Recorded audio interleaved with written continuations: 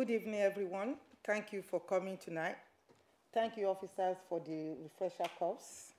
We are so much happy to increase our knowledge in terms of looking after children and corporate parenting committee meeting.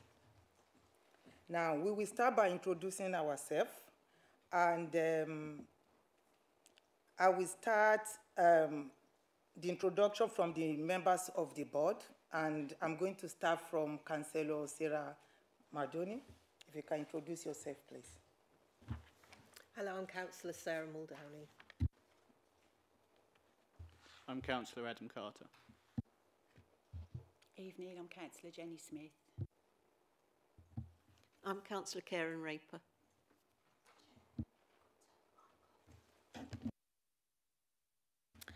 Good evening, I'm Councillor Jane Pothecary. Good evening, I'm Maureen Pearce, Councillor Maureen Pearce. Good evening, everybody. I'm Councillor Georgette Polly.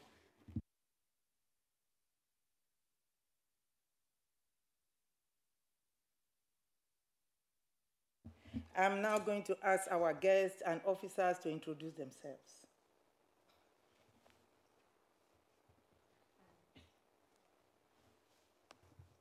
Hi, I'm Chair of Children Care Council and I'm Christopher Bennett. Hi, my name's Anna Guidotti and I work with the Children in Care Council.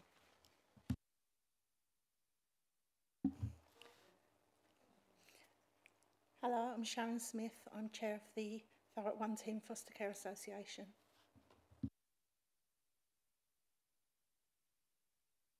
Thank you.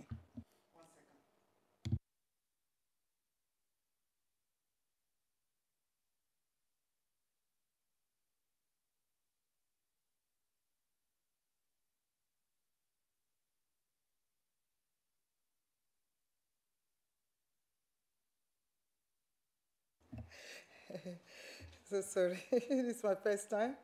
I am Councillor Abi Akinbon and I'm the chair of this committee. I would like to remind everyone present that this meeting is being live streamed to the council website. I would also like to remind members and officers to use their microphone when speaking. Item 1, apologies for absence. Yes, Chair, we've had apologies from Councillor Little and Councillor Maureen Pearce is substituting for her. We've also got an officer on MST, Mandy Moore.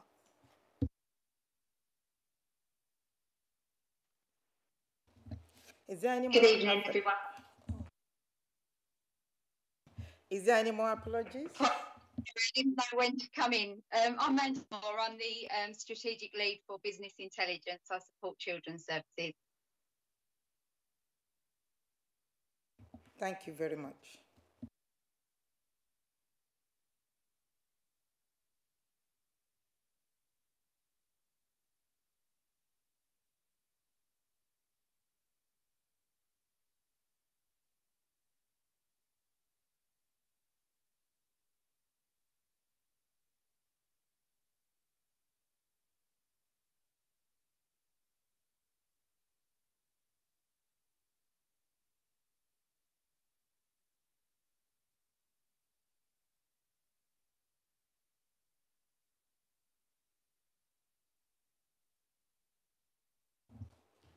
Brilliant.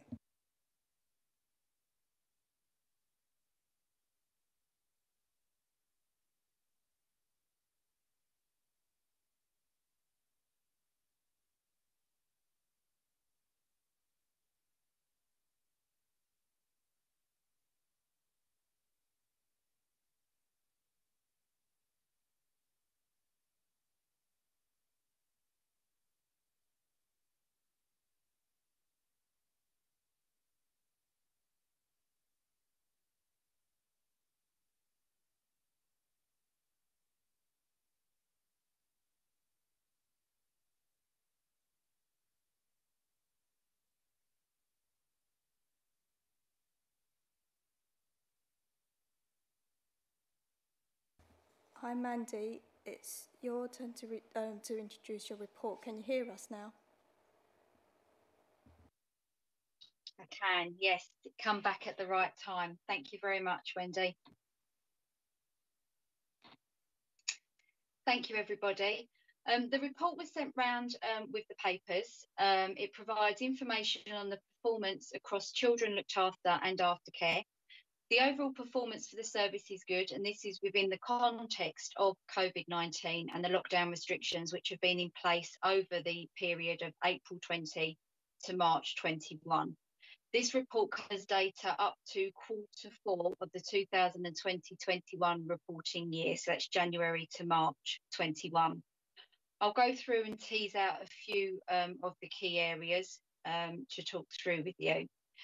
So in section 3, which actually looks at the performance data for children looked after, you'll note in section 3.1 that we have 301 children looked after as at the end of March 21. The numbers have remained stable and the small fluctuations are normal and to be expected in this regard. In section 3.2, you'll see that relates to unaccompanied asylum-seeking children. These are a subset of the numbers of children looked after, the 301 above.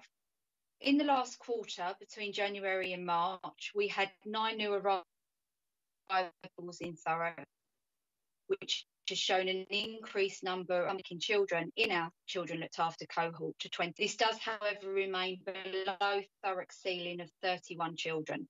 Each authority ceiling for UASC is 0.07%, and it's based on an analysis of the total child population within the borough. Moving on to section 3.3, this therefore equates the number of our children into a rate so that it can be benchmarked against other comparator groups, such as statistical neighbours and Eastern region.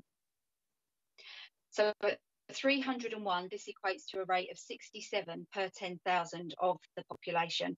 And you'll see there from the chart that's included that this is in line with the statistical neighbour and regional average of 67.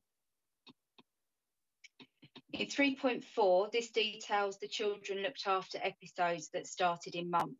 The data shows that there has been a decrease in the number of children entering care since the start of the pandemic. For example, looking on a quarterly basis, 36 children started to be looked after between January and March 2021. This is compared to 83 who started in the same period last year. All cases, of course, are reviewed to ensure the correct children come into care and the court proceedings are only issued where necessary. Within section 3.5, there's also details of the number of children looked after episodes that ended in month. There has been a decrease in the number of children leaving care, as well as entering since the start of the pandemic. Between April 2020 and March 2021, there was 146 children ceased to be looked after, compared to our statistical neighbour of 159 in 19 and 20, which is the latest published stats that we can benchmark ourselves against. A total of 33 were ceased during Q1, January to March 21.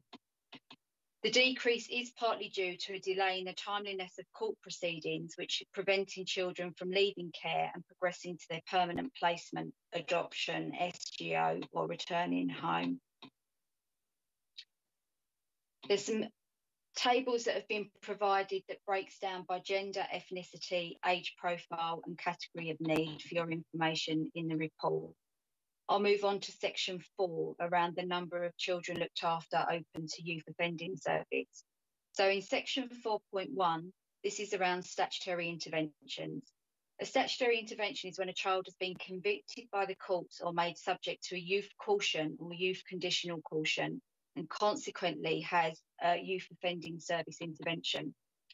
During 2020-21, there were 46 children open to the youth offending service on statutory outcomes, out of which 9 were children looked after. Out of the 9 children looked after, 56% of those were from a Black, Asian and minority ethnic community. The throughput of the youth offending service during 2020-21 has been significantly affected by COVID-19 and the closure of the courts. This has resulted in delays of children being sentenced and lower numbers of young people being referred to the youth offending service for statutory intervention. In 4.2, this covers the youth detention accommodation. Under the Legal Aid Sentencing and Punishment of Offenders Act 2012, any child that is made subject to a youth detention accommodation order or remand in custody by the courts automatically becomes looked after by the local authority. You'll see from the chart there that there has been a significant increase in youth detention accommodation orders in 2021, with 6 children gaining child looked after status through the criminal courts. Of the 6 children made subject to the youth detention accommodation order during that year, 5, 83%, were from a BAME community. This is reflective of overrepresentation of children from that community in the criminal justice system, and in particular the figures in relation to children in custody locally and nationally. In section 4.3, this covers out-of-court disposal panel. During 2020-21, the out-of-court disposal panel dealt with 43 offences relating to 33 children, of which 5 children had looked after status. All 5 were diverted away from the criminal justice system, which identified support from the Youth Offending Service Partnership. The Thurrock Youth Offending Service and Essex Police are committed to the national protocol aimed to reduce the criminalisation of children looked after. And there is a link to that protocol that was sent round with papers, should you wish to refer to that. In section 5, this covers the children looked after missing episodes that have started. It is of note that the number of missing episodes has decreased, although the number of children those episodes relate to has risen slightly for the quarter. There is a weekly missing meeting with partners that includes Essex Police and liaison with Thurrock Community Safety colleagues. In section 5.1, this covers the child looked after return to home interview. So since the 1st of April 2020, Inspire Youth Hub have been commissioned to undertake independent return home interviews. All children are offered a return home interview within 72 hours following each missing event, with the aim of understanding the young person's circumstances and the reason why they go missing. You'll see from the table that has been included there that Inspire Youth Hub are managing to increase the numbers of young people who are engaged with their service, and this does continue to be monitored within the service on a regular basis. Within section 5.2, this relates to the timeliness of social worker visits. So social workers are required to visit the child within 1 week of the start of any placement. Visits are then due in accordance to the time agreed within the care plan, and that can vary from 20 to 65 working days. We achieved 97% during the month of March, which is very good performance, as there are often practical reasons for visits being late, and there are safeguards to ensure that missed visits take place quickly after the due date. The performance has much improved during the last reporting year. This time last year, we were at 78.7%.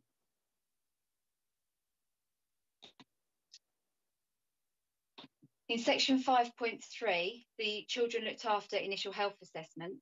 Every child who becomes looked after should have an initial health assessment within 20 days of entering into care. Sometimes notifications for the IHA cannot be processed if parents have not provided consent for medical treatment and there is no court order which gives the local authority responsibility for consenting to the healthcare.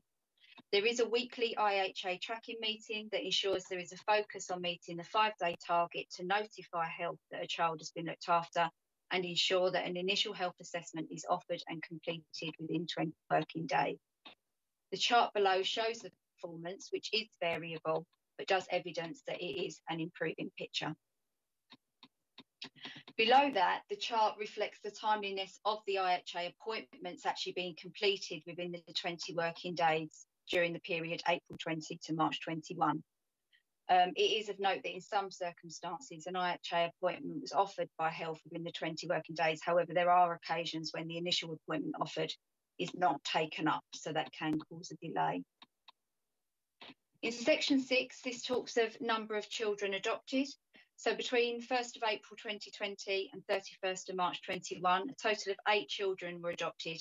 6 children are placed in adoptive placements and have adoption hearings planned. There are a further 11 children with a care plan for adoption, and they are awaiting a court decision. This is another area where, due to COVID, there have been significant delays in court proceedings. It is therefore expected that there will be an increased number of children adopted throughout the 2021 to 22 period, with increased court hearings as the pandemic eases. Section 6.1 refers to timeliness of adoption. This measure is the average length of time from the child entering care to moving in with an adoptive family, and the performance is currently good at 341 days. You'll see that the latest benchmarks in the chart for our statistical neighbours is 350, and for England it's 376. The measure has now been adjusted from a statutory indicator perspective to include foster carers who adopt children that are placed with them. The average time for a child entering care and being placed with their adoptive family, including those foster carers who adopt children, is 266 days for adoptions completed. It's a 3-year average across 2018 to 2021. We'll be able to look at benchmarking once the figures are published for those new indicators moving forward. The measure in the timeliness of finding a family for a child once Thurrock has received authority from the court, the average time in days between Thurrock receiving this was 186 days to when the child was placed with an adoptive family. This is an area for the service to focus on, as the impact of COVID will affect the timeliness of children being placed for adoption. This is obviously starting to be seen within the figures of 186, which is slightly above the previous stat neighbour and regional benchmarking, but more recent figures have not yet been published for other local authorities, so we're unable to gauge the impact on them as they are likely in a similar situation. Section 7 relates to the care leaving service. You'll see the graph in there shows the total number of young people aged 16 to 25 who are in receipt of the care leaving service.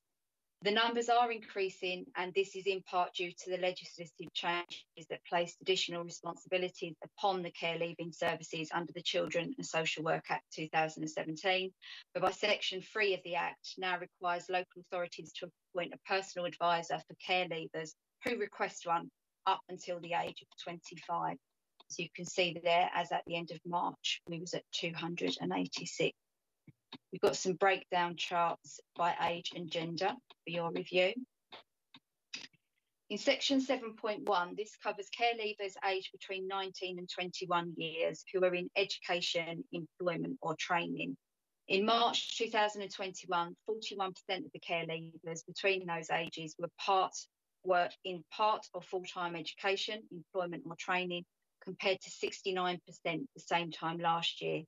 The decrease in performance can be singularly attributed to COVID. To strengthen the oversight and planning to ensure our young people have support and opportunities for education, employment and training, there are 2 monthly panels which focus on pre and post 18-year-olds who do not have a NEET offer. The panel discussions have highlighted the impact of COVID-19 on young people which has limited opportunities to engage in work experience and continue with employment. Section 7.2 relates to care leavers aged 19 to 21 in suitable accommodation. In March 2021, the number of 19 to 21-year-olds reported to be in suitable accommodation was 87%. This remains slightly higher than the statistical neighbour average of 86 and the England average of 85. My computer's just... In 7.3, this relates to the care leavers aged 19 to 21 years in touch. Local authorities are expected to stay in touch with care leavers and provide statutory support to help the care leaver transition to living independently. Thurrock was in touch with 94% of care leavers in March 21. This is a positive performance and above both the statistical neighbour average of 89 and England average of 90%. In section 8, this covers the children looked after fostering. In March 2021, there were 89 Thurrock approved fostering households, providing 119 children with a foster family. In 8.1, this covers the recruitment over the period of 2019 to 21. It has been successful. 2019-20, 19 newly registered and 11 in 2021. There is detail in the report of those that are no longer registered, and you'll see of the 14 that have left the Thurrock fostering during 2021, there's a breakdown there of the reasons as to why that decision was taken. It is of note that no Thurrock foster carers resigned from Thurrock in order to transfer to another fostering agency. That completes the highlights from the report. Thank you. Thank you very much. Do members have any questions or comments about this report? Sarah McDougall. Thank you, Chair. If we can go back to 3.4 on page 14.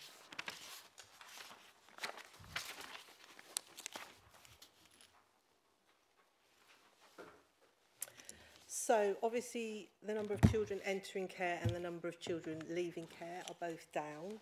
I just wondered, what do we think the reasons for that? Is it totally due to COVID? And if children aren't coming forward that we might expect to come forward, does that mean we're missing children? And what things are in place to make sure that we're not missing children who need our help? Thank you. So yeah, I think it is fair to say that the numbers have gone down. What we know is that last year, so in 2019 to 2020, we had quite a significant number of UASC that were accommodated in that year, which would have impacted, so well over 100. Whereas this year we seem to have had a very quite a decreased number, especially during the COVID outbreak. We had a significant number of children that came into care in February last year, and we had two really large sibling groups. I think one of 7 and we had 3 large sibling groups actually, one of 7 and 2 of 5, I think. So things like that can really impact on the figures and kind of seeing the numbers go up and down. What we do know is that the numbers of children that we have in care, that hasn't gone down. So what we're seeing is that children are sometimes staying in care a bit longer, some of that because of the impact of COVID, and some of that because it's the right children at the right time. So what you will sort of see some fluctuation in terms of children coming in and children going out. It doesn't remain static each year. But what should remain fairly static is the amount of children we have in care. So what we do, we have a placement panel, which is held weekly to discuss any children that are coming into care, to make sure it's the right children at the right time. Wherever possible, one of the things we're doing is working with families. So I think, you know, we're trying to kind of keep children within their family network. And sometimes that means that they don't have to become looked after, but we look at alternative orders within the court or family arrangements. So sometimes that will be the reason. We have legal planning meetings to make sure that we're considering thresholds for children. We have thresholds within our MASH, so when children come in through the front door, to make sure that we're measuring them against a clear threshold. So there's a number of checks and balances in place. For children who are in care, we also have our permanency tracking meetings that are held weekly as well, to make sure that we're really on top of the care plans, that children aren't just in care and drifting. And we also have what we call a PLO tracker, which is pre-proceedings, so where children might be coming into care, to make sure that we're tracking that and making sure it's the right decision at the right time.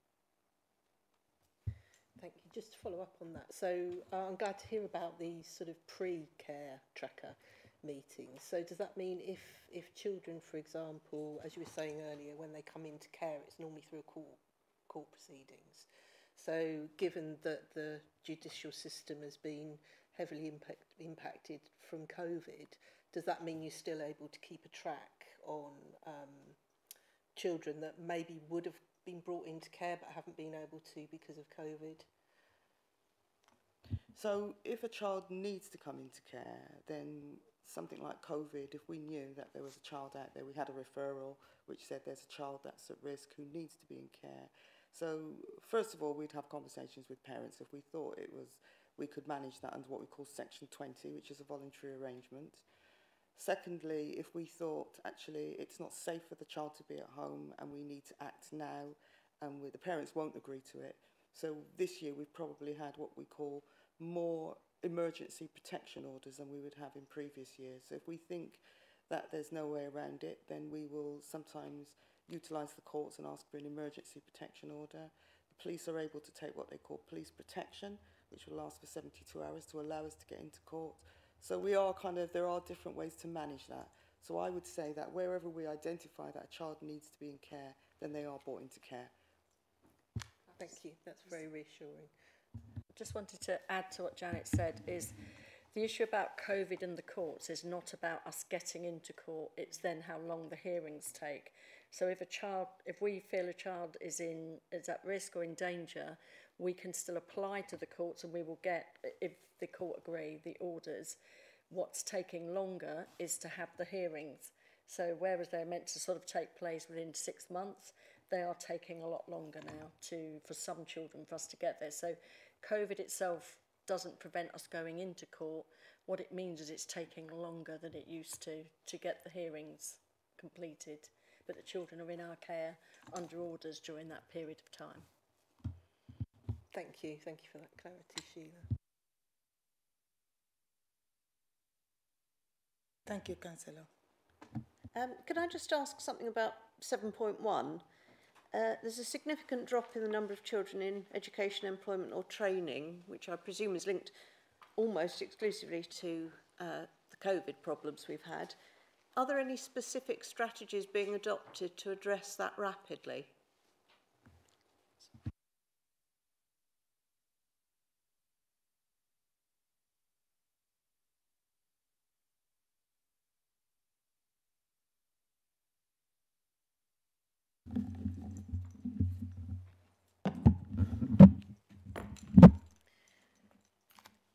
That is directly as a result of COVID, and it has impacted particularly the 18 to 21-year-old cohort. It is very challenging to get work experience or to get some of the work that our young people was doing was part-time work and flexible working and in restaurant businesses, etc. So we're hoping that will start to improve, and we have got a programme where we're supporting them. We've tried to keep the Inspire Youth Hub open for face-to-face, so as soon as we could open that, we did open that.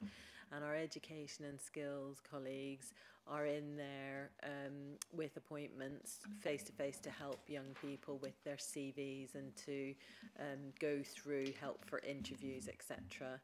We are looking at we have a bespoke panel, so we look at what the young people are interested in, and then we try and match them to interests or work experience or employment that matches with that. But it's the availability of that work. It is an area that we are absolutely acutely aware of, and the impact on our young people as well has been significant. They have been supported with the additional government benefits that they've received as well. So we're hoping, working towards a September offer for young people to try and get them back into college and also to be doing that work experience and employment and part-time employment as well. So they have the On Track Thurrock programme, which offers access to employment and training. We have the panel where we review those who are without education and employment, and we also have the Princess Trust and some other more bespoke programmes from our education and skills colleagues. Thank you.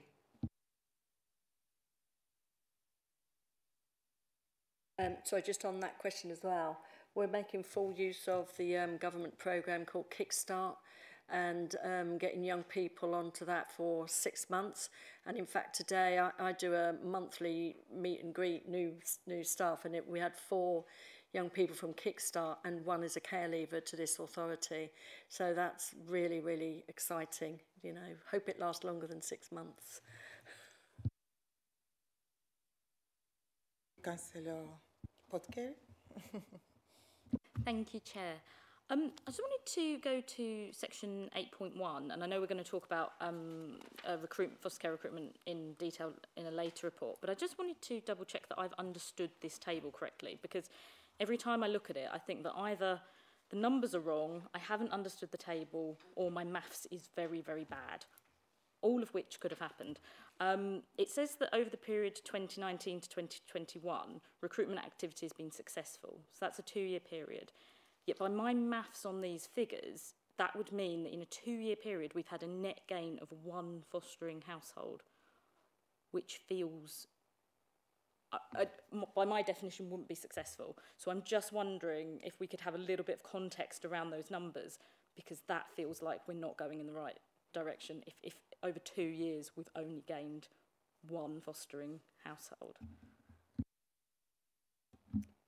I think that to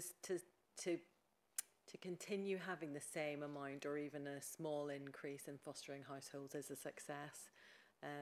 It is very challenging to recruit foster carers, and so in different local authorities,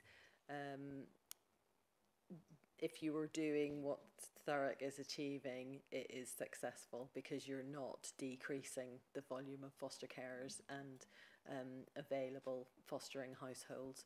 So I know you probably want us to be more ambitious and to be and we would like to obviously increase. In the paper that comes later, we're saying we want to increase by 20 fostering households.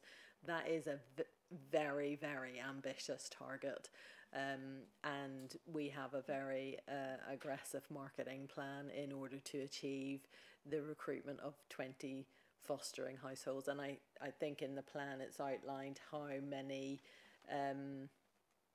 inquiries you need to have to convert into 1 fostering household, and it's really that hard. So yes, although an increase of 1 may not seem like we're significantly over recruiting, we're doing very well in the current climate to be able to be breaking even, and other local authorities are would be envious of Thurrock's position. Can I just follow up on that, Chair? I'm going to go for it.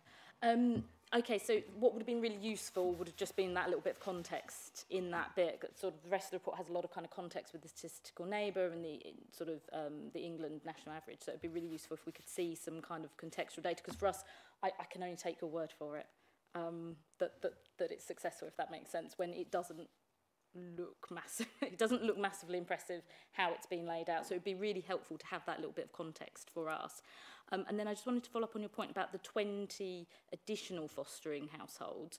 Is that net, or is that just additional households?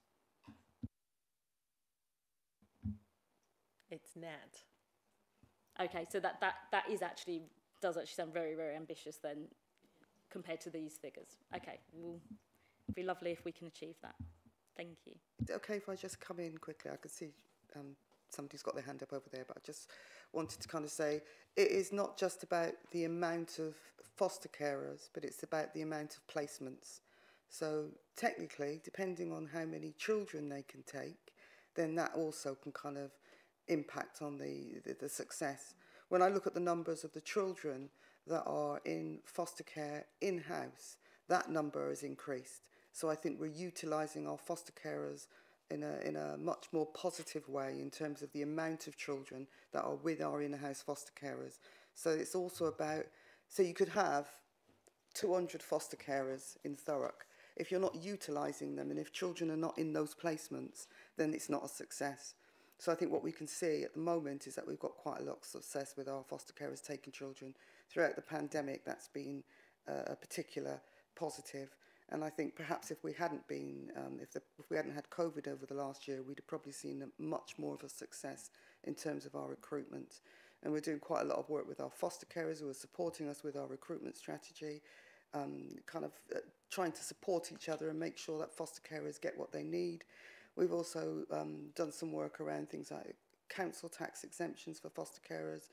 sort of trying to do work around foster carers who are with agencies, who've got our children, when we're looking at matching, having those conversations about conversions and whether or not foster carers will come across to Thurrock. So we're trying to think of different ways to manage that, really, and to be ambitious. I think it is ambitious, 20, but I think that's absolutely right. And I think in the last 3 years as well, and I don't know if our fostering colleagues would agree, but what we've done is we've set some really clear standards in terms of what we want from our foster carers to get the best care for our children. And that's meant that sometimes we've lost foster carers because of that, but I think that's been the right decision. Through some of them through standards of care, and some of them because people think, actually, I don't want to work in the way you want. But we're really clear that we're ambitious for our children and we want the best foster carers. We think we've now managed to sort of probably stabilise that bit. And so hopefully as we go forward, we will lose less foster carers and gain more. That would be really positive. And I was just going to say that point about placements is really interesting, and the number. And again, if we could get a little bit more detail on that, so we can make sort of a bit more kind of sense of the numbers that we're being given, that would be really helpful. Thank you.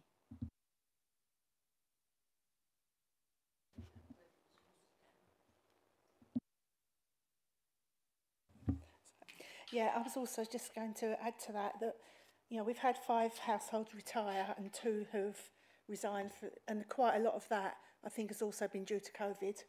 Some of our foster carers, some of them have had to self-isolate for the whole length of time, and in the end they decided not to carry on fostering.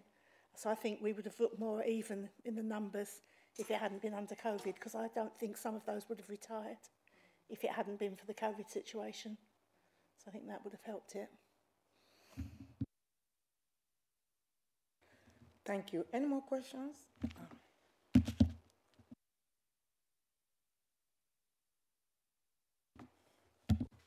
Thank you, Chair.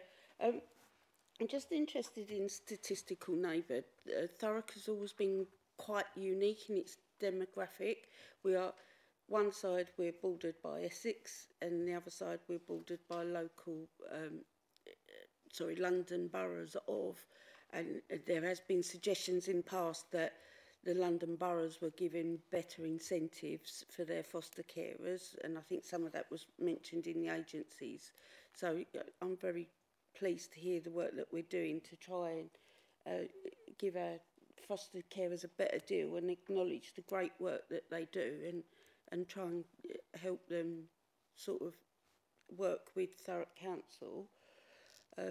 Just wondered who our statistical neighbours, who we're comparing ourselves with, and if it's a good representation, a good yardstick really to see if we're doing, if we're comparing pears with pears and apples with apples, I think is what I'm trying to say. And also numbers are challenging, and I agree with my colleague that a little bit more detail on why these households, that was interesting to know that some of it is from COVID, others might have been for other reasons, and it's good that we're doing the overview and scrutiny with the households and saying if those foster homes are not working with us, then maybe we need to revisit it, and not being frightened to say that you know, if it's not a case of just taking anyone for fostering. But the statistical neighbour, I'd be interested to know who that is. Thank you.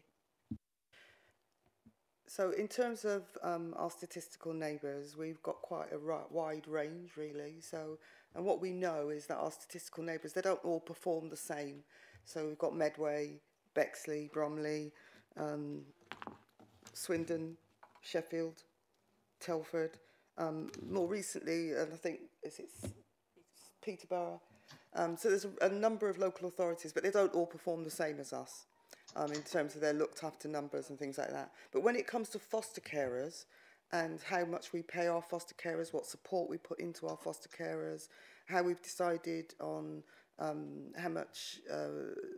we support them financially, we compared ourselves against other local authorities that are bordering on Thurrock rather than our statistical neighbours. Because if we're going to lose foster carers, that's who we're going to lose them to. We're not going to lose them to our statistical neighbours. So we looked at Essex, Havering, Barking and Dagenham, Southend, all the kind of authorities that kind of border on us. We looked at how much they were paying their foster carers, what supports they put in, and we reviewed what support we were offering to our foster carers and thought, well, we want to make our offer competitive and make sure that our foster carers are being rewarded for the work they do. They work really hard. We've got some really good foster carers, and I'd say that over the last 2 years, 2-3 years, there's been a lot of hard work put into that bit of the service to make sure we have the right people, and I feel that we do have the right people now. And some of that's been, it's not always an easy road, but I think we are in the right position now. So it's about how do we build on that, how do we develop that? And so we've offered something unique in Thurrock to our bordering authorities. We've offered a council tax incentive, to sort of say, look, if you're a foster carer for Thurrock, you won't pay council tax. And that's a really big incentive. And so what we did in terms of doing that piece of work, we looked at what other local authorities had achieved through a council tax incentive. And so there are a number of local authorities who did that, but we were lucky that none of them were necessarily right on our border. And we were able to see the benefits that local authorities had achieved through that. And, foster carers are not going to become foster carers because we give them a council tax incentive. But what we might do is get some of those foster carers who are maybe just over the road. We might be able to get them to kind of come into our camp, some of those good foster carers. And we've kind of tried to retain them. But also those foster carers who've already got our children that aren't necessarily working for Thurrock. And so I think it was you said about kind of, in terms of agency foster carers, it may cost more for an agency foster carers, but agency foster carers do not get paid more than our foster carers. It just costs us more because obviously there's on costs for that agency. Okay.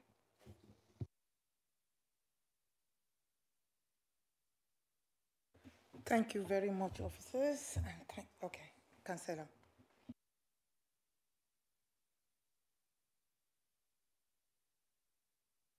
Councillor Smith. Thank you. I just wanted to comment on 5.4, the education. It's fabulous to see that we're in the top 25%, and I just hope that continues. So well done to everyone who's involved in that. I don't know if that's Keeley. And also, can I just ask a silly question? 3.5, what does the acronym SGO stand for? So that stands for Special Guardianship Order.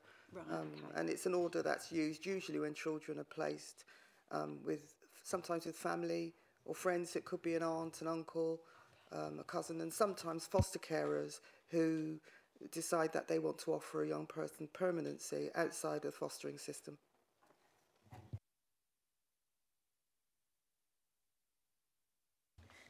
Councillor, who want to go first? Thank you, Chair.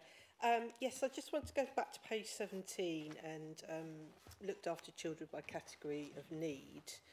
I was just looking at the increase in 2021 of those children that are coming into care.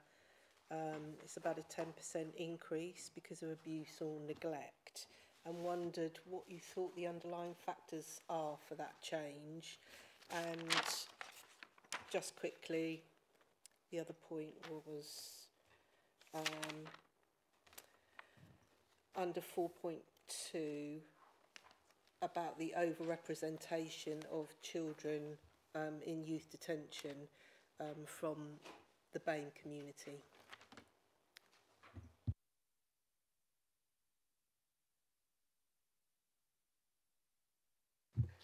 So in terms of, you said the children looked after where the primary need is abuse or neglect, and that number was increasing.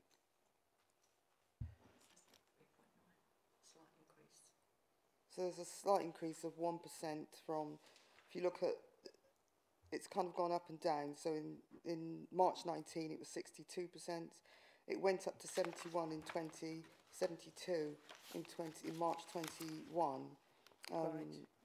So yes, it's gone up. What we know is that I think in terms of children who are coming into our care system, we can see it across also our children that are on a plan as well.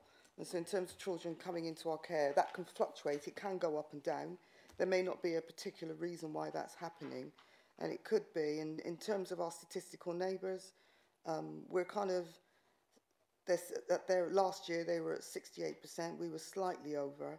So there doesn't seem to be, I don't think it means that there's anything different going on. Sometimes it's about how people categorise the category of need as well. So sometimes there can be more than one factor. So if the overriding factor is abuse or neglect, we know that neglect is usually one of the biggest ones. So I don't know that there's any one reason that I could say, well, it's this or it's that. I don't think it's because of COVID. I don't think it's because anything different is happening. But what we do know is that we've had reported a more complex set of needs coming into the system in the last year. And I think, sorry, just to kind of finish, I think when you've got a situation like COVID, what you do have is we know that there's been more instances of domestic violence. We know that people have been suffering with their mental health, and so that could have an impact on how people are feeling and how they're managing children. Yeah, sorry, just to be clear, the 10% increase was over the 2-year period from, because it was 62%, is that right, in March 2019? Mm-hmm. And now 72% in March 2021. It was just that increase. I understand that the biggest jump was between 2019, 2020. Yeah. And I know that, like I said, last year, this time, so there was a period between, I would say, the end of the last year, beginning of the 2020, so we could probably see quite a big jump, because as I said, there was a significant number of large families that came into Thurrock that weren't necessarily from Thurrock, where neglect was a significant issue. So children who'd been on and off plans in other local authorities. And for these numbers, because of the numbers that are looked after, you only need a difference of about 20 children, and it significantly increases where you're coming in terms of neglect and physical abuse. But we know that we had a number of children come into our authority that where neglect was an issue, which is why we had a large number of children come into our care in February last year. Right, thanks. That's reassuring. It just seemed like quite a big jump, and I just wondered what the underlying reason for that may be. So thank you for that. And the other figures were about the overrepresentation of children from the BAME community in the criminal justice system. I'll pick that one up. Page 19, I think. So this is a national issue, and it all sort of stems back to the police and the amount of stop and searches that they do with young black males. They are overrepresented in stop and search. They are also overrepresented in arrests. This has led to the numbers of BAME children be given the opportunity to be diverted from the criminal justice system. So what that means is that you will have a young black male that may have been found in possession of cannabis, first offence. That would usually go to the out-of-court disposal panel, which deals with the lower level crimes, and they are then given the opportunity to be diverted by providing interventions to those young people early on in their sort of criminal behaviour. What we have found by doing some work, and it's not just a Thurrock issue, as I've said, it is a national issue, is that young people from the BAME community are not being given that opportunity to be offered that diversion work. So subsequently you end up with more young black males in the court system, hence more remand into custody, and therefore more sentenced into custody. Great, thank you. And this is part of the protocol for not only our looked after children, but the BAME community to actually give them diversion. Yes. Just a quick note, because I did try and look at the link at the bottom for the protocol. It's actually missing out unnecessary. It should be on reducing unnecessary criminalisation of looked after children. So if anybody is looking for that link, you need to put in unnecessary between reducing and criminalisation on page 19 at the bottom. Thank you.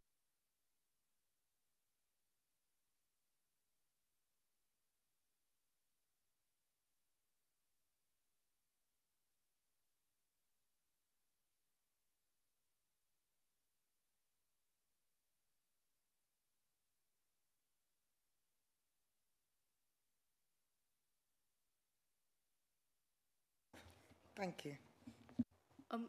Could I just ask a question for care leavers in suitable accommodation? Does this include care leavers who stay put with their foster carers? Okay, I just wanted to double check. Thank you.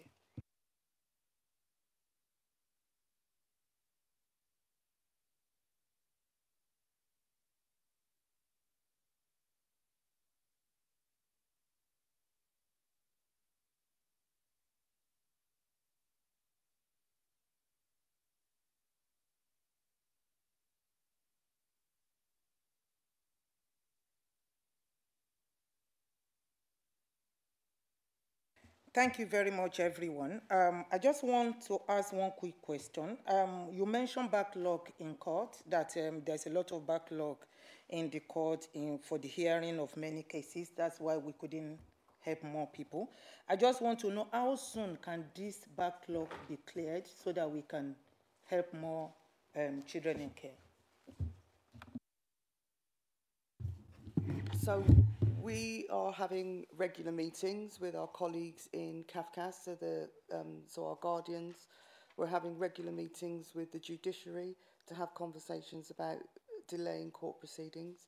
We know that things are being timetabled at the moment for October for final hearings, and so they're prioritising babies, younger children, where adoption is the plan. So we're hoping that we'll start to get on track, but it's going to take a little while. And so they're looking at remote hearings, looking at where there's spaces within the court, and trying to make sure that they're prioritising those cases that need their permanency decided. Thank you very much. Sorry, Chair. I think I might have missed something, but the Chair of the Children Care Council asked a question and... Oh, right. Oh, okay. Sorry, was that shared with everybody? So the question was about whether or not suitable accommodation included young people who are staying put, and the answer is yes, it did. Oh, right. Okay. Sorry, thank you. I think my colleague answered it, but she didn't put her microphone on. Sorry, I thought I'd gone to sleep or something. Yeah, momentarily. Can I just ask one really quick, just a quick request on this report, because I'm assuming this is one that comes to us quite regularly. In section 3, it lists the breakdown of children children looked after by gender and ethnicity and age, but there's no information on disability, which from my sort of previous experience does sort of play a big role in kind of the composition of care leavers. So, sorry, not care leavers, but for children being looked after. Could we have that information in a future report? Is that okay? Thank you.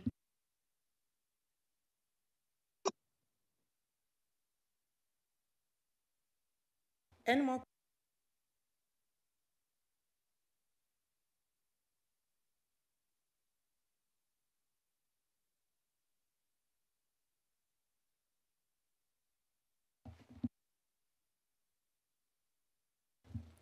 Brilliant, thank you.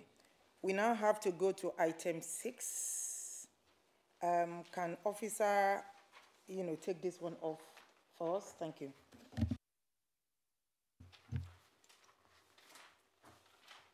So this report gives an overview of the Youth Offending Service, the impact that the pandemic has had on the courts, which we've already discussed briefly, and service delivery.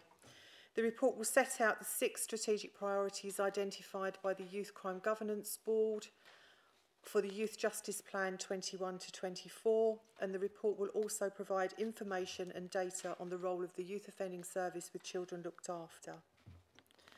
YOS is based in Corringham, close to the town centre, fully staffed with all permanent members and a number of seconded staff from a number of other agencies. The impact of COVID has meant that the Youth Offending Service has had to deliver services to young people in different ways over the last year because the office space was closed for long periods of time. They've had to be quite creative to ensure that the young people have been able to complete the work for their court orders and have every chance not to repeat offending behaviours. Every 3 years, the Youth Crime Governance Board has to complete a strategic plan for the Youth Justice Board of England and Wales, and that's part of our grant agreement. And the priorities that have been agreed across that multi-agency board is violence and vulnerability, education, training and employment, diversion and out-of-court disposals, early help and prevention, effective partnerships and evidence-based practice. And two themes are evident within all of those 6 priorities, and those themes focus on the disproportionality of BAME youths and looked after children within the criminal justice system. So just looking at some data, 3.1, which is reoffending, which is the Ministry of Justice data. And as you can see, the table shows the latest published reoffending data by the Ministry of Justice, and that's for April 29 to March 2020, which is always published a year later. And the YOS continues to outperform all its comparators and is over 10% below the national average. So with Thurrock, quarterly and aggregated yearly is at 25%. Thurrock Youth Offending also reports on local data, and this is the performance that is recorded on the corporate scorecard. That data is dynamic, does have a 3-month drag, but as Q3, the 2021 data, the reoffending rate is at 7%, and that figure is accumulative through that tracked period of time. As Thurrock is a small YOS and consequently has a small quarterly and yearly cohort compared to most youth offending services, the annual data can show as being erratic, but the performance remains good, with Thurrock outperforming all comparators and being below the national average since the year 2014 to 2015.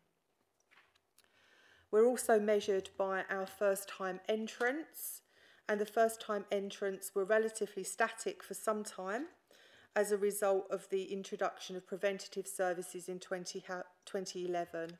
However, this financial year has seen initially the closure of the youth courts as a result of COVID-19 restrictions, and then a delay in processing cases to conclusion. This meant a reduction of the first 2 quarters, and the latest indicators from Essex Court Service state that there is a backlog of 117% in the overall court system, although that figure is not exclusive to youth cases. If I move on to 3.5 and the youth of custody, the final custody figure for 2020 to 21 was 0.05 per 1,000 young people, which is below the national average of 0.14 and our identified comparators. This only applies to those young people sentenced to custody and not those remanded or made subject to youth detention accommodation. So since this data was finalised, 2 young people have received custodial sentences and 3 young people have been remanded in custody awaiting trial. Whilst on remand, these young people are classified as children looked after. So the children looked after 15 accounted for 20% of statutory outcomes in 2019 and 20. The figures remained static for 2020 to 2021, and there's no nationally published comparator for the period, but children looked after remain overrepresented despite the introduction of the National Protocol to reduce the criminalisation of children looked after. During the period 2020 to 21, 1 child looked after was made subject to a custodial sentence, and 3 children have received a looked after status because of youth detention accommodation remand, and these are included in the data. In relation to out-of-court disposals, there is a panel that is multi-agency that meets once a fortnight, and they aim to divert children from future involvement in the criminal justice system in the best interests of the child and the criminal justice system. It will make decisions in respect of children who have made full admissions to committing low-level offences and who are not serious or prolific offenders. Offences deemed suitable for an out-of-court disposal are those offences which have a gravity score of 1, 2 or 3, so that's low to medium in seriousness, and offences which are gravity score 4, so medium to high in seriousness, will continue to be excluded unless in exceptional circumstances and will be referred to the CPS for a charging decision. So looking at the table, during 2021, the out-of-court disposal panel dealt with 43 offences relating to 33 children. In line with court-ordered interventions, the most common offences were where those were under the Violence Against the Person Act. It should be noted that the period in question, and particularly the throughput, was initially affected by the COVID-19 pandemic. This is the first year we have had comparative data in relation to out-of-court disposals. So looking at the children's social care status for those children that have been to the out-of-court disposal panel. So the blue part was where they had no social care history or were not open. The red is the looked after, and the green is children in need. So 44% of those children were open to children's social care at the time of the offence, 10 with children in need status, 5 with looked after status, so they were children looked after at the time of the offence. Concerns were raised at the presentation of the Q2 data as to whether children looked after were receiving the same opportunities for diversion away from the criminal justice system as those in the general population. This has now increased to 15% from 0% in Q2, which is a significant improvement. Moving on now to 3.9 in relation to the Youth Justice Plan. So that has recently been signed off by the Youth Crime Governance Board, and the delivery of the plan is monitored via that board.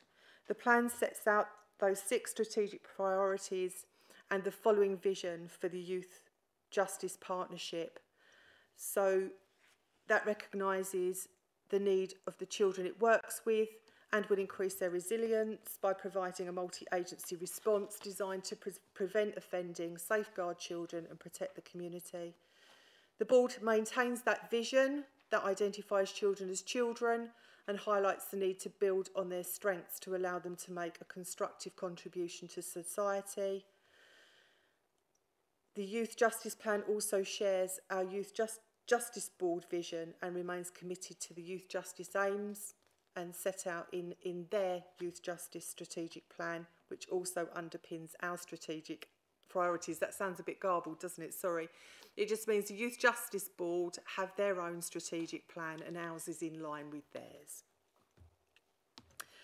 A child first approach is also central and focuses on prevention of child's needs and strengths, and the Thurrock Youth Justice Plan continues to promote that child first approach.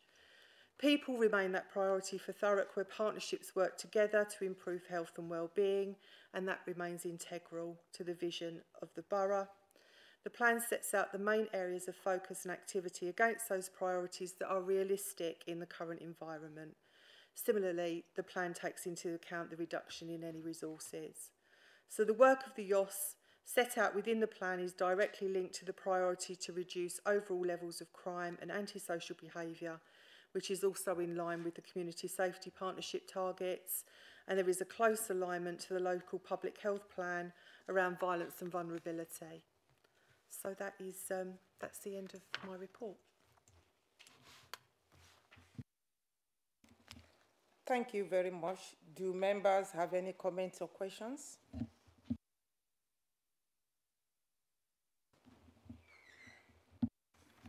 Thank you, Chair, and thank you very much for the report. Just wondering, on page 38 at 3.9, people remain a priority for Thurrock where partnerships work together. There's a mention there that the demographic of the borough continues to change along with the offending cohort and nature of offending. What do we feel, how is the change and how is that affecting the young people?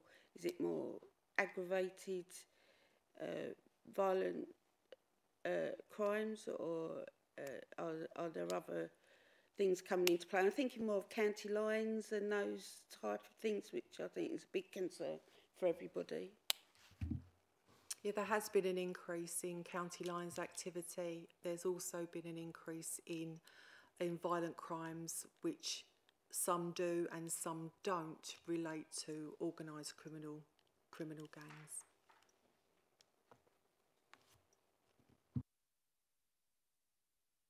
Councillor Madoni. Thank you, Chair.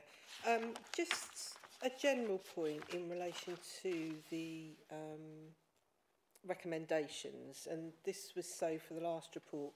The members note the contents of this report and consider the continued improvements made. I can see that there are some improvements, most notable that the out-of-court disposal panel has actually got, is actually registering now for our looked after children, so that's good to see.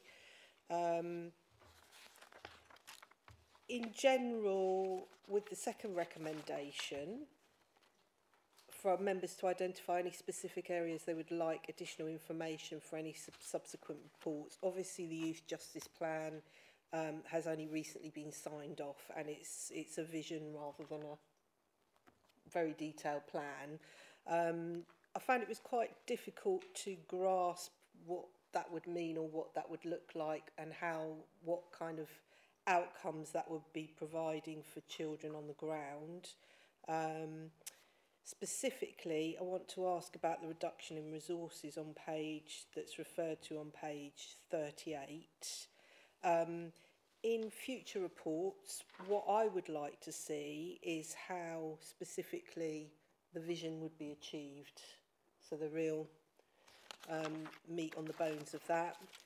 An example of the kind of thing that could possibly show me that, if we go back to page 34, when you talk about the youth offending service having to be creative during COVID, with the office actually closed for a lot of the time due to COVID.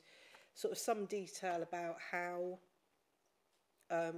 they were creative in order to see people. Presumably some of that would be online, but maybe there were other things, and how they helped offenders not to repeat offending behaviour. That would be an example. Maybe some case studies, just things like that. So that's specifically in relation to recommendation 1.2. That would be the kind of thing that I want to see coming back when the report comes back again.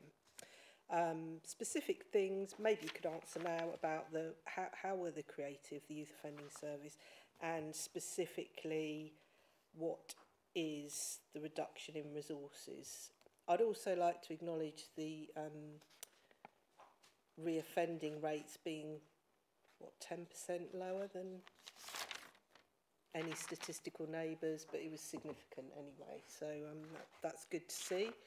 Although that was a maintenance rather than an improvement, because that's been quite stable for a period of time. Thank you. So I can respond to the reduction in resources relates to a grant that we receive from the Youth Justice Board for children who are on remand. There is a cost to the local authority for any child that's placed under youth detention, and the grant given to us is significantly, it goes down year on year, and unfortunately our remand costs go up year on year. How are we supposed to fill that gap? We do. Oh.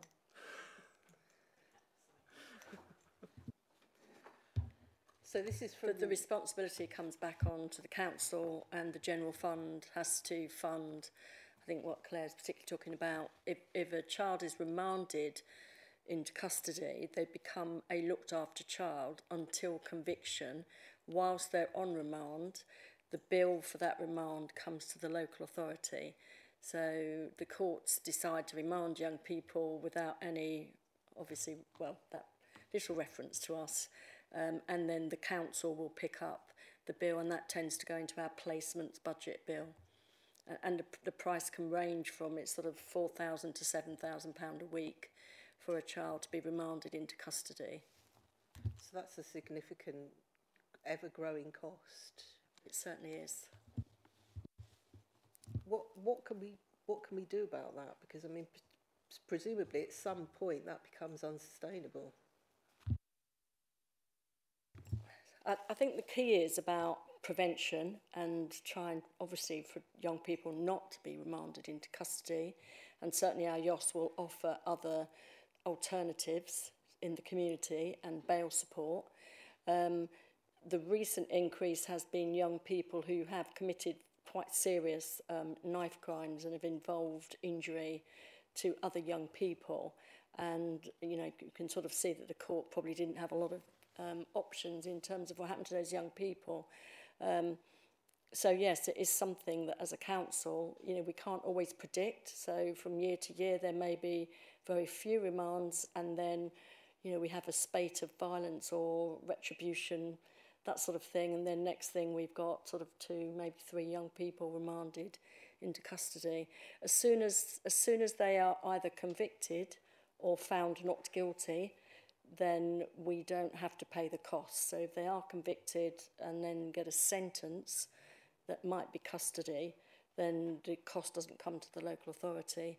And if they are found not guilty and then released, then the same thing, it's not to the local authority. And at the moment, because the courts have got a bit of time to catch up because of how COVID has impacted on them, it means some of those young people are spending longer on remand awaiting trial. Thank you. Thank you, Chair. Yeah, I was quite interested in this section 3.8 about the out of court disposal panel.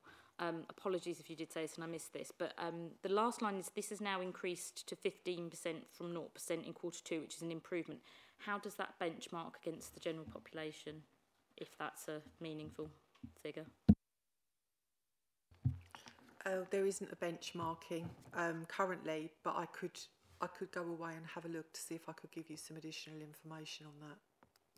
Yeah, it would be interesting, because obviously that is a big improvement, but it'd be interesting to know kind of what those differentials are, and it would be really interesting, sort of following on from what you were saying in relation to out of court disposal panels on the previous item, and also in reference to Councillor Maldoni's point about the resourcing for kind of remand, etc. It'd be really interesting if we could have more information about out of court disposal panels, because that sounds like a really interesting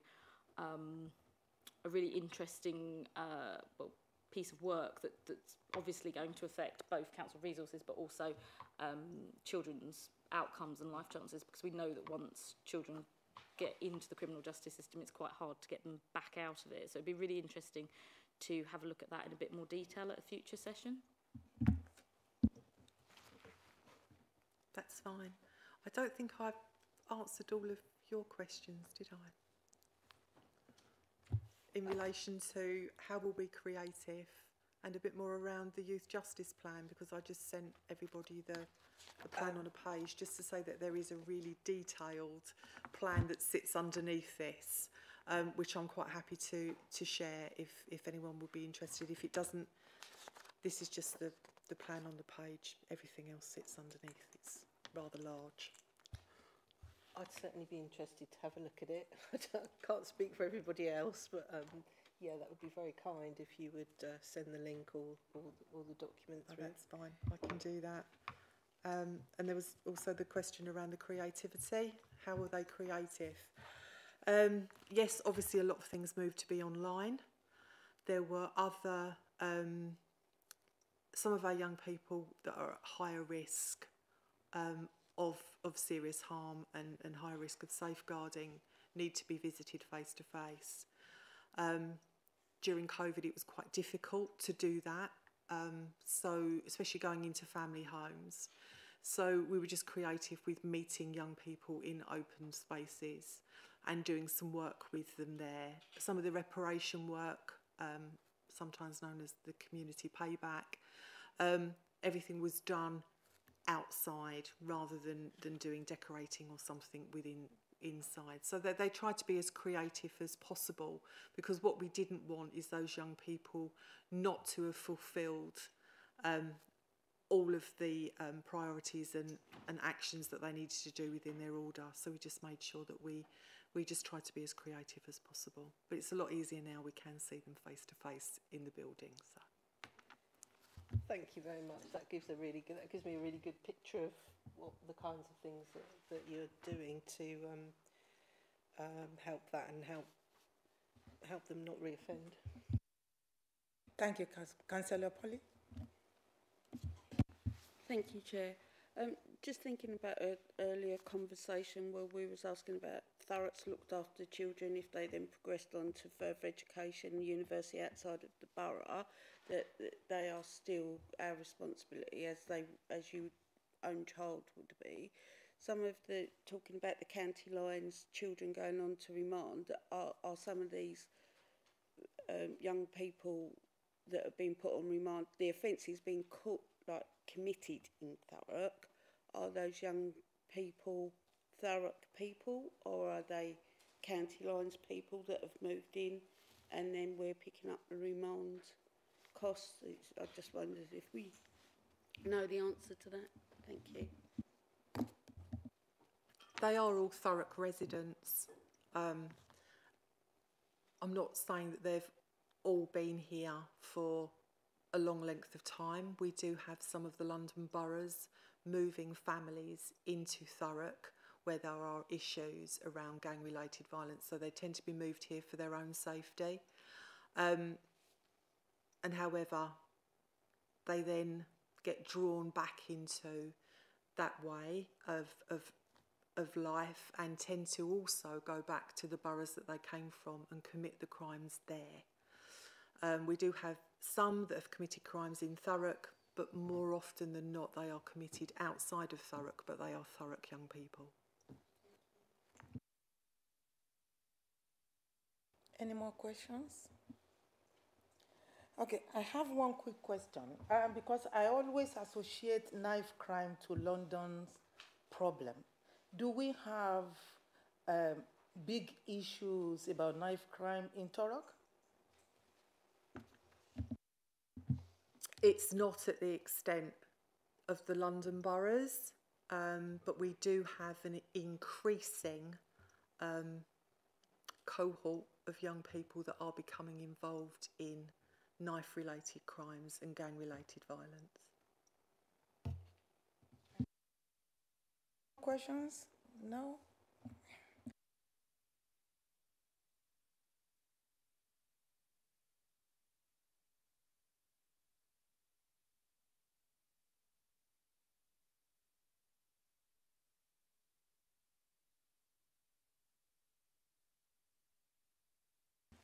Thank you. We will now move to item 7. Report for members on missing children, child exploitation, return home interviews, and co-sexual safeguarding focused on children looked after. Can I ask officer to introduce this report? It's me again. So yes, this is the report for you, which gives an overview of the work that's taken place since January 2020 and part of the improvement journey. Ofsted undertook the inspection of services in November 2019, and obviously we got the outcome of good, but they did identify that the following area needed to be improved, and that's the alignment and effectiveness of systems that support children at risk of criminal and sexual exploitation and children missing from home and care to ensure that children can tell their stories. So following that inspection in November 2019, we commissioned a consultant with a focus on child exploitation to undertake some improvement work with us for 3 months. And that included a review and rewrite of the child exploitation and vulnerability risk assessment tool. So social workers really had the clarity about the factors that placed a child at risk of exploitation, and included some scaling to identify whether children were classified as low, medium or high risk.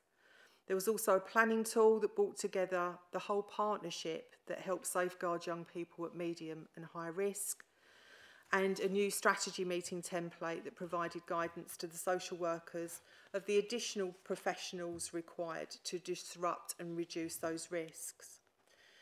Training to staff was given on how to use those templates and an introduction to contextual safeguarding.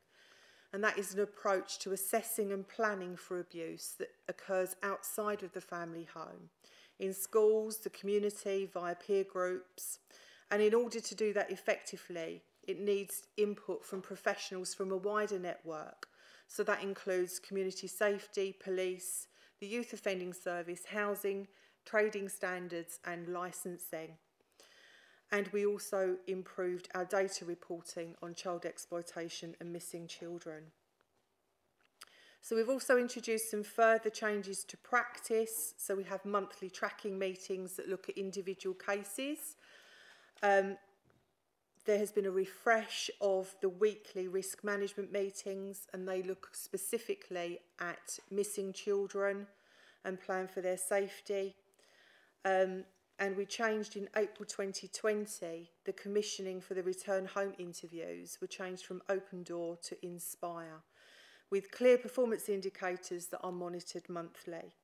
There's been ongoing training for children's social care staff on gangs, child exploitation and contextual safeguarding, and they're delivered quarterly. There's been training to taxi drivers, hotel staff on child exploitation and how to identify and report concerns. We've recruited a child exploitation and missing children manager who coordinates and supports individual workers. There's been recruitment of a gangs and child exploitation senior practitioner within the youth offending team, and she works alongside the case managers in the YOS and also social workers to support and upskill them in working with high-risk cases. There's been additional support to schools and colleges to identify young people and their peer groups at risk and provide interventions. There's been auditing of cases where child exploitation and missing children are the focus, and improvements in practice have been evidenced. There are bi-monthly contextual safeguarding reports which identify those children that are most at risk and the places and the peer groups that they associate with in order to disrupt those activities. There's been extensive mapping, including the early identification of young people who may be involved with or on the periphery of gang activity in Thurrock, involving partner agencies to support that diversion and disruption and enforcement activity. We have child exploitation champions identified within the social work teams to drive performance and interventions. And there have been a number of operations across Thurrock, Southend and Essex that includes targeted support on trains and transport hubs to identify young people at risk. So 3.1, missing children.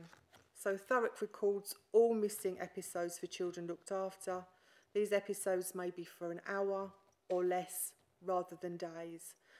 Foster carers and placement providers are required to follow the council's procedures and report young people missing to the police and advise the service if they are unaware of the young person's whereabouts. So if a child is not home by an agreed time. Once the child's returned home, a return home interview will be held with the child through Inspire. Often the same children have had a repeat episode of missing, and each episode is recorded, which contributes to the overall number. There's a graph within here that shows a fluctuating picture in the number of missing episodes across the year.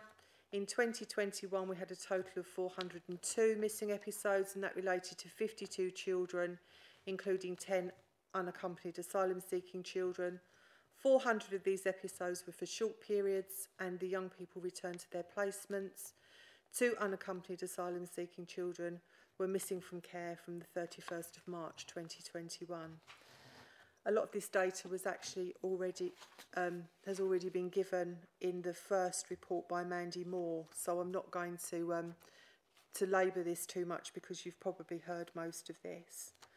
So just to show that the return home interviews are an opportunity for young people go missing to talk about that experience and share where they've been, who they've been with, and any other details. And some examples of the reasons given is that they want to be with their friends, they don't like their placement is too far away, and that they've been placed there without any discussion. Those return home interviews that are completed are of good quality and are used towards contextual safeguarding, planning and mapping exercises, and are shared with the social workers to support their work with the children. We did the data for the return home interviews in the first report, so I won't give that again.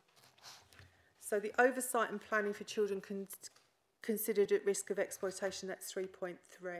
So contextual safeguarding is an approach to understanding and responding to young people's experiences of significant harm beyond their families. It recognises that the different relationships that young people form in their neighbourhoods, schools and online can feature violence and abuse. So Thurrock has 4 operational structures overseen by the Thurrock Local Safeguarding Children's Partnership and the Community Safety Partnership, the Thurrock Violence and Vulnerability Board, which supports the sharing of information and planning together using a contextual perspective. So we have the Thurrock MACE meetings, they're every 6 weeks, and that collates information and data from partners to help to identify developing child exploitation and exploitive concerns across the borough to inform collaborative, strategic and operational responses to safeguard, protect victims and to target and disrupt with a view to prosecute possible perpetrators. As previously said, we have the risk management meeting that's held weekly and reviews all the cases of reported missing episodes from the week prior and those who are assessed to be high risk of CSE or CE, or those children who are currently being exploited. The RMM provides an opportunity for the multi-agency network to share information and plan. We have child exploitation tracker meetings, and that's an internal operational CE tracker which supports social workers and their managers with CSE and CE cases, ensuring strategy meetings, the risk and vulnerability assessments, the risk management plans are completed in timescales, and that these processes are supporting the care planning and safeguarding of children and young people at risk of exploitation. We also have the Gang-Related Violence Forum, also known as the GRV, and that is a youth offending-led multi-agency forum which meets monthly and has oversight of gang nominals and those that are at risk of being exploited across the borough. Multi-agency plans are developed and put in place that reduce the risk of harm, manage safety and well-being and look at gang exit strategies. So we've put all of this in place, but what is the impact of the work that's been undertaken? So the audits that have been undertaken in children's social care have highlighted that the work done so far regarding child exploitation has improved our practice over the last year, and practitioners are familiar now with CE issues and the safety planning to support this. The exploitation manager reaches out to various agencies to continue raising awareness of CE through training and multi-agency meetings. This is supporting positive relationships as well as identifying crucial hotspots and patterns of concern. There are monthly meetings with the Community Safety Partnership, Police, Trading Standards and any other relevant partners to advise them of any concerns and actions required to minimise and disrupt risk. The number of Thurrock children going missing has declined year on year over the last 3 years. There is good management oversight of the missing cases and children are routinely offered their return home interviews. And there are effective strategic responses to operational information which can be evidenced within the Southend, Essex and Thurrock multi-agency partnership approaches to child exploitation. Practitioners now becoming familiar with the child exploitation champions across children and families and are actively seeking their advice. And there's been 45 separate consultations in the last 3 months. The information that arises from the return home interviews are being used to inform strategic safeguarding approaches such as identifying spaces, places and peer group associations that have led to some successful planning in disruption from other agencies. And the operational link between the CE and missing lead encourages information sharing and opening up links with partner agencies, including detailed information that's shared at the risk management meetings, and that's led to robust multi-agency safety plans being implemented to reduce risks. The involvement with several of Southend, Essex and Thurrock projects has aimed to support raising the awareness of those hard-to-reach agencies and providing a consistent approach. And the ongoing delivery of the training is continuing to develop practice in understanding exploitation, not just with our partner agencies, but also internally with practitioners, and is receiving positive feedback. And that concludes my report. Thank you very much. Do members have any comments or questions? Thank you, Councillor. Thank you, Chair, and thank you for the report. I was just wondering, in section 3.1, it says that 2 unaccompanied asylum seekers were missing from care on 31st of March. I was just wondering if we could get an update on whether they've been found and they're safe, and also if we could just have an idea of how many children are missing as we speak.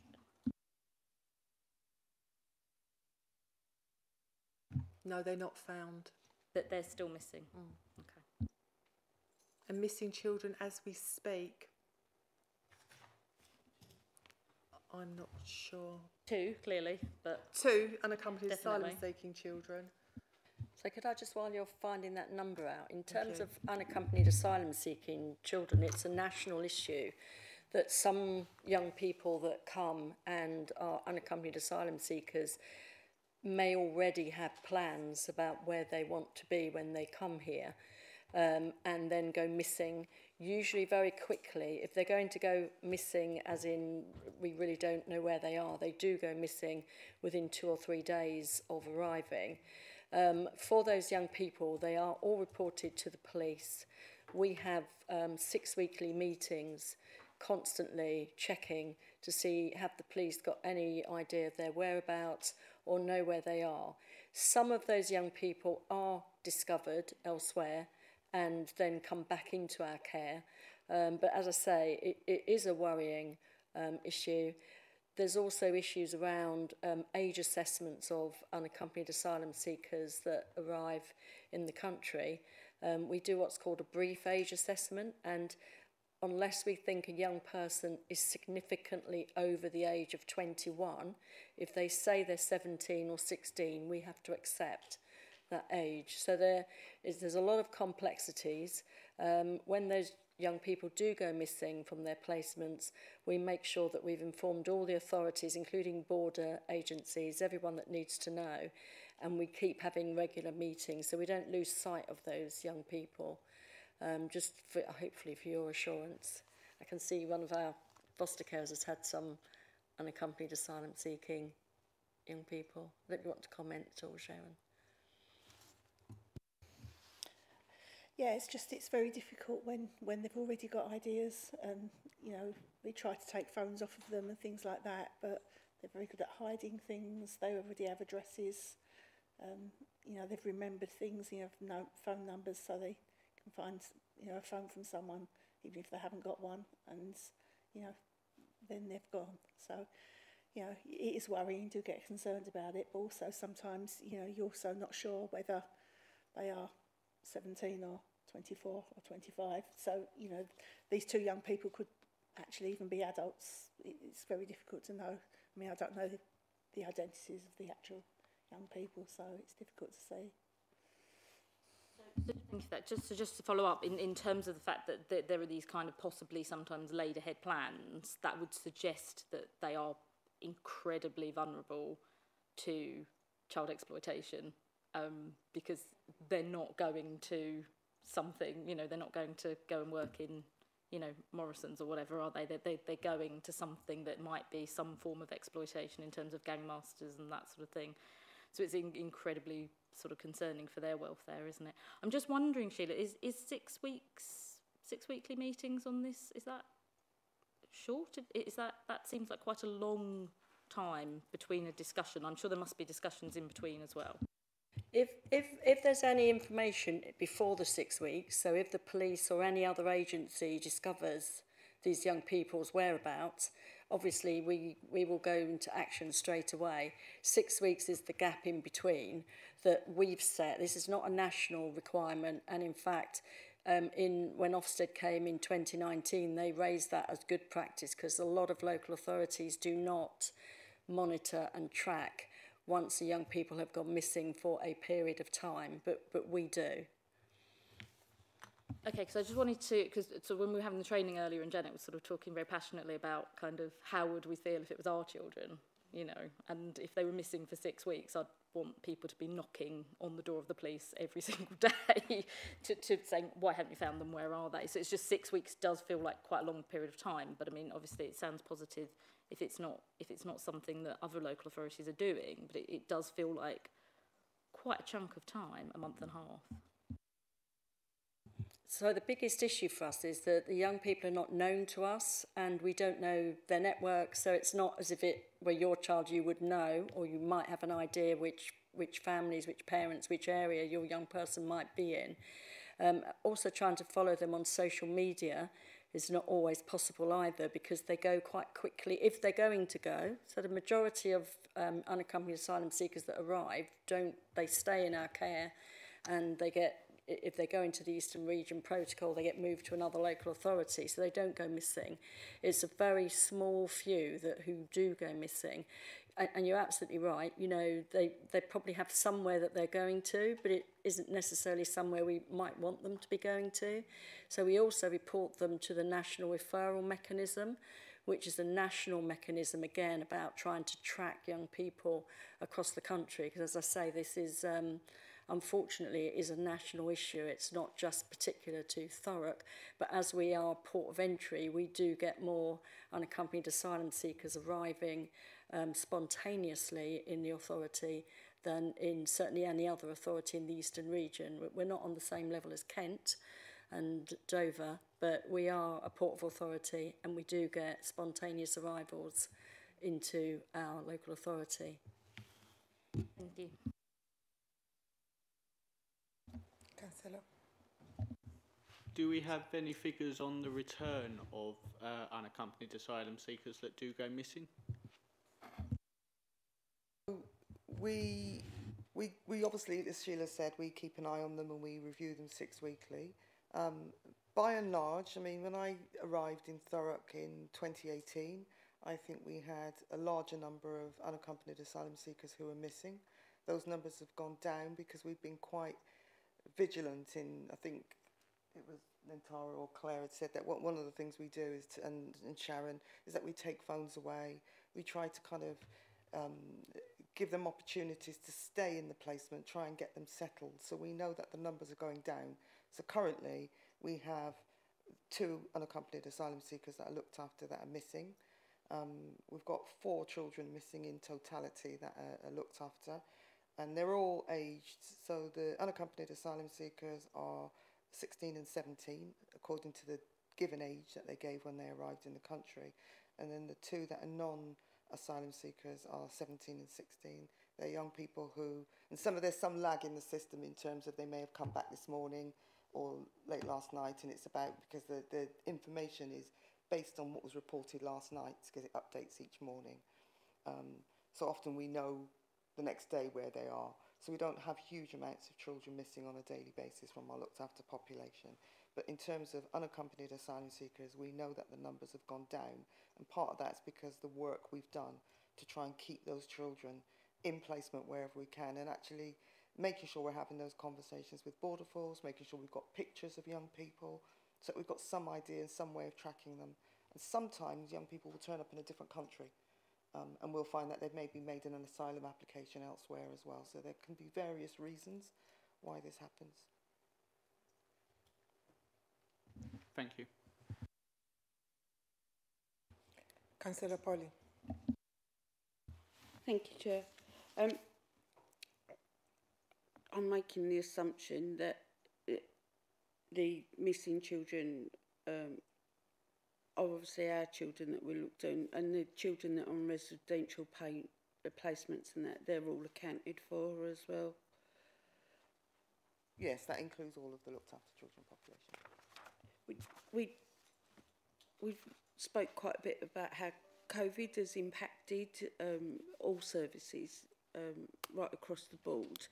A lot of this report work refers to multi-agencies. A lot of the services were diminished or restricted because of the COVID.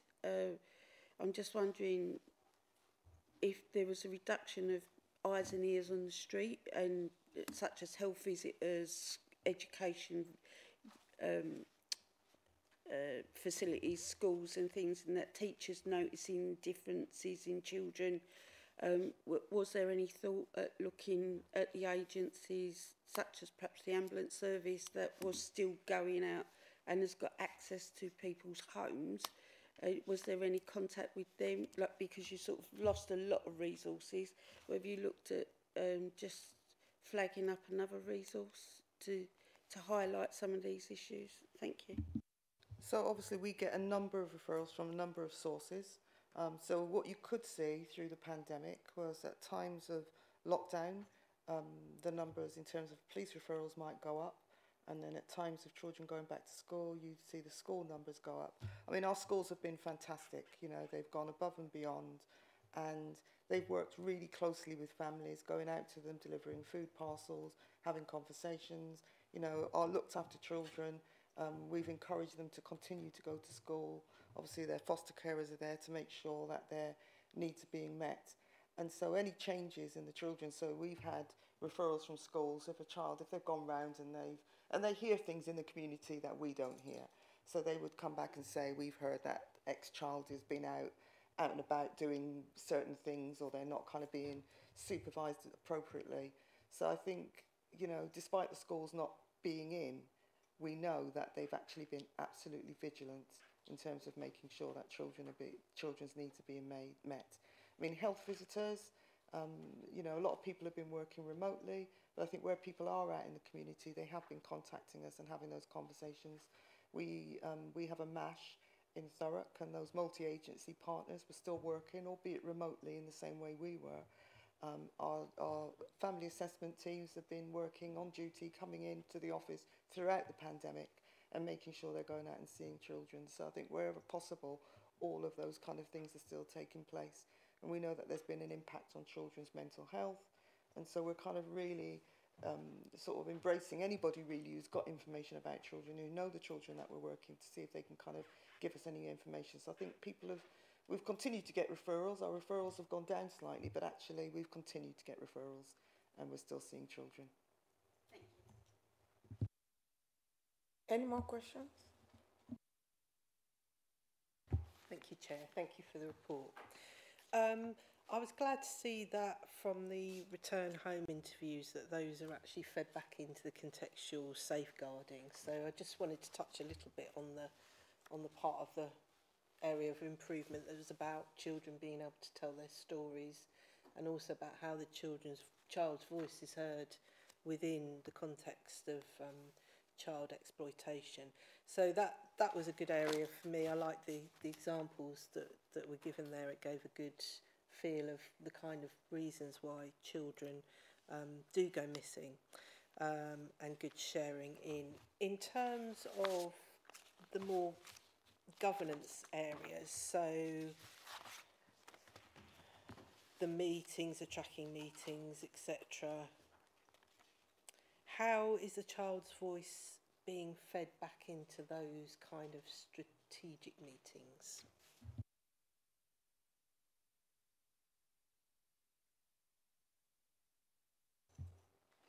The child's voice is always the main focus. So what happens is, so we'll have the return home interviews, the information from the young person, so that child's opportunity to give their perspective, to give their opinion, and to give us more of an understanding is fed back through the risk management meetings, and then subsequently will be looked at more general in some of our strategic meetings, and will be fed into some of our development board reports, so that we know what are the issues for these specific young people. Then we can then make sure that the social workers are aware, the team managers are aware, everybody's aware what the issues are, and try and rectify those and try and disrupt that form of activity. So can I just add something? Yeah. So I suppose the other thing is as well, in terms of strategic, how we look at those issues strategically, as Claire said, it's about kind of hearing sort of what are the themes that are coming through from young people. So in the meetings, I mean, for example, if I was chairing a meeting, a strategic meeting about missing young people or return home interviews, what I'd want to hear is what is the message that's coming back for children, and then developing some plans from that. So if in terms of speaking to children about how they feel, one of the things young people say is, I'm not listened to, I'm 17 now, but I'm still being asked to come in at, I don't know, 10 o'clock. They're not kind of listening to me. So part of the conversations we've been having more recently is, you know, if you've got a child at home and they're 17 years old, would we be kind of reporting them missing within 10 minutes? So are we having conversations and trying to kind of have a balance between making sure children are safe, but also kind of giving them some level of freedom?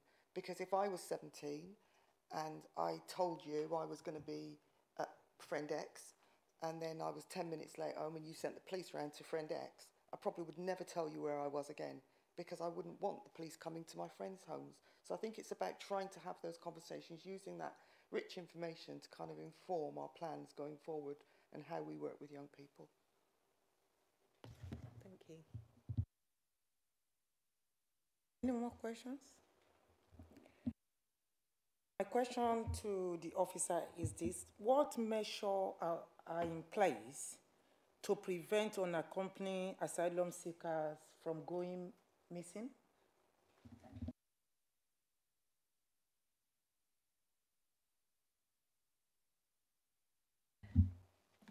So we've been working with the police on op interstay, and that is a change from our previous approach. So with op interstay, they used to treat new unaccompanied asylum seeking children. They'd caution them as if they were criminals, and they would arrest them for immigration offences.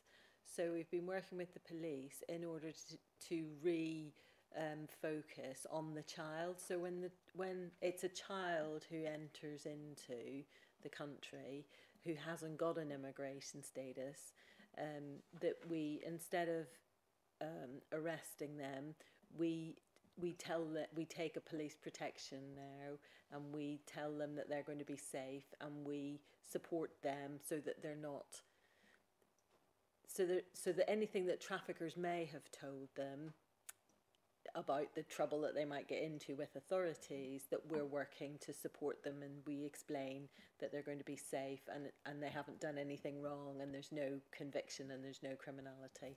So it's a different, that's one of the approaches that we've been working with. The reason why I don't understand that is that I think every asylum seeker should be first of all treated as if they are some sort of danger to the community until they are proven not to be. For example, now if somebody go missing within 4 days, we don't know who they are, whether they are criminals, whether they are danger to the society. So don't you think it will be advisable for you to allow the police to do their job by keeping these people to themselves to show or to prove that they are not danger to the community?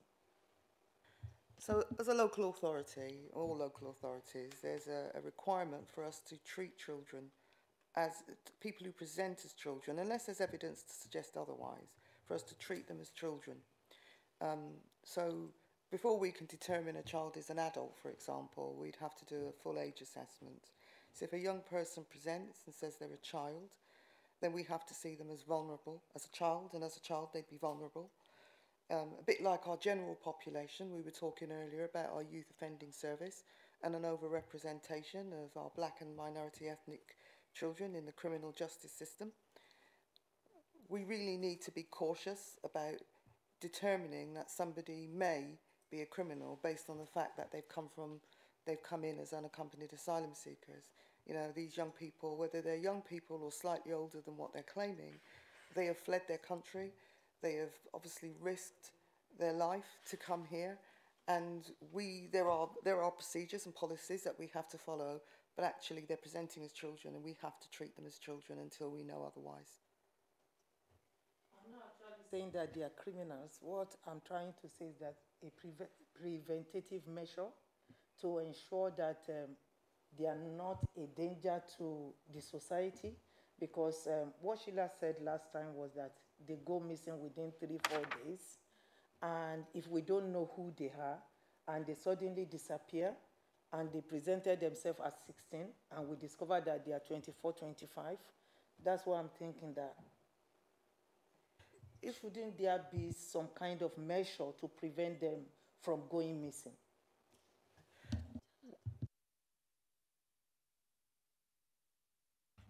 So I don't know if this helps, Chair. When they're in that process of up interstate, that's when the police take their biometrics. So they may say, I'm 15, 16, 17, 18, but the biometrics is how they match those unaccompanied young people coming in with, for example, an asylum claim they might have made in Germany.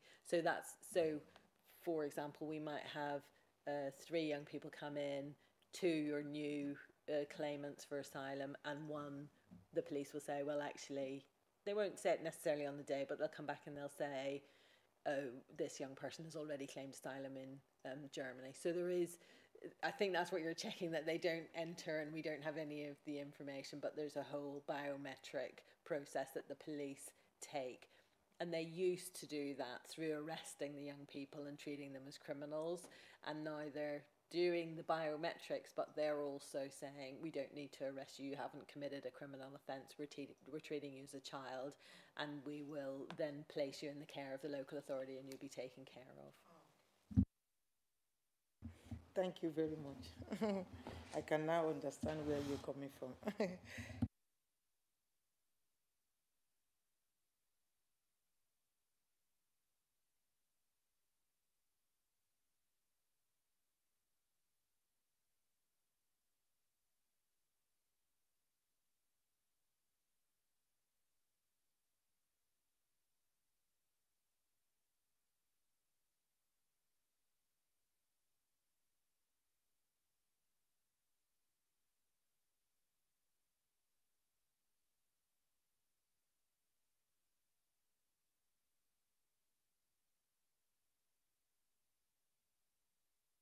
Thank you, Chair.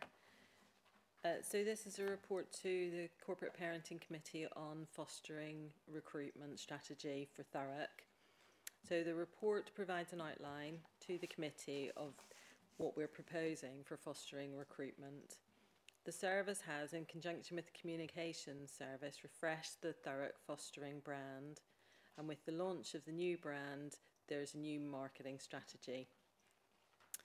This report provides the highlights of the changes and outline of the events that are planned to create increased opportunities for the recruitment of foster carers. I wasn't proposing to read the report word for word, but I was going to just summarise some of the key issues. So just so the committee are aware, why do we have a fostering recruitment strategy? And we're expected to have an overview of what our placement sufficiency is, and we have a sufficiency statutory duty to know what we need for our young people and children coming into care. So I've outlined that. So what are the different options that we have got for a child when they're unable to live with their birth family? Are a range of options because they're living away from their own family and their own home. So they live with foster carers, or they reside with family or friends, or a family of the child. And these carers are known as connected carers. So we do have a good track record in Thurrock of supporting family to take care of their own children, and we can support them either as foster carers, connected carers, or we support them to take special guardianship orders, both of which are financially supported by the local authority.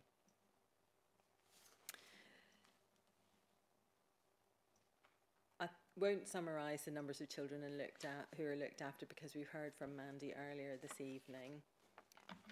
In terms of the ethnic background of our children and the foster carers' ethnic background, you can see that there's not an exact match, but what we would emphasise, and for those of you who were at the training earlier, is that we're not here to just match to necessarily ethnic backgrounds. The match is about culture, it's about home life, it's about rules, boundaries, family life, and what suits individual children.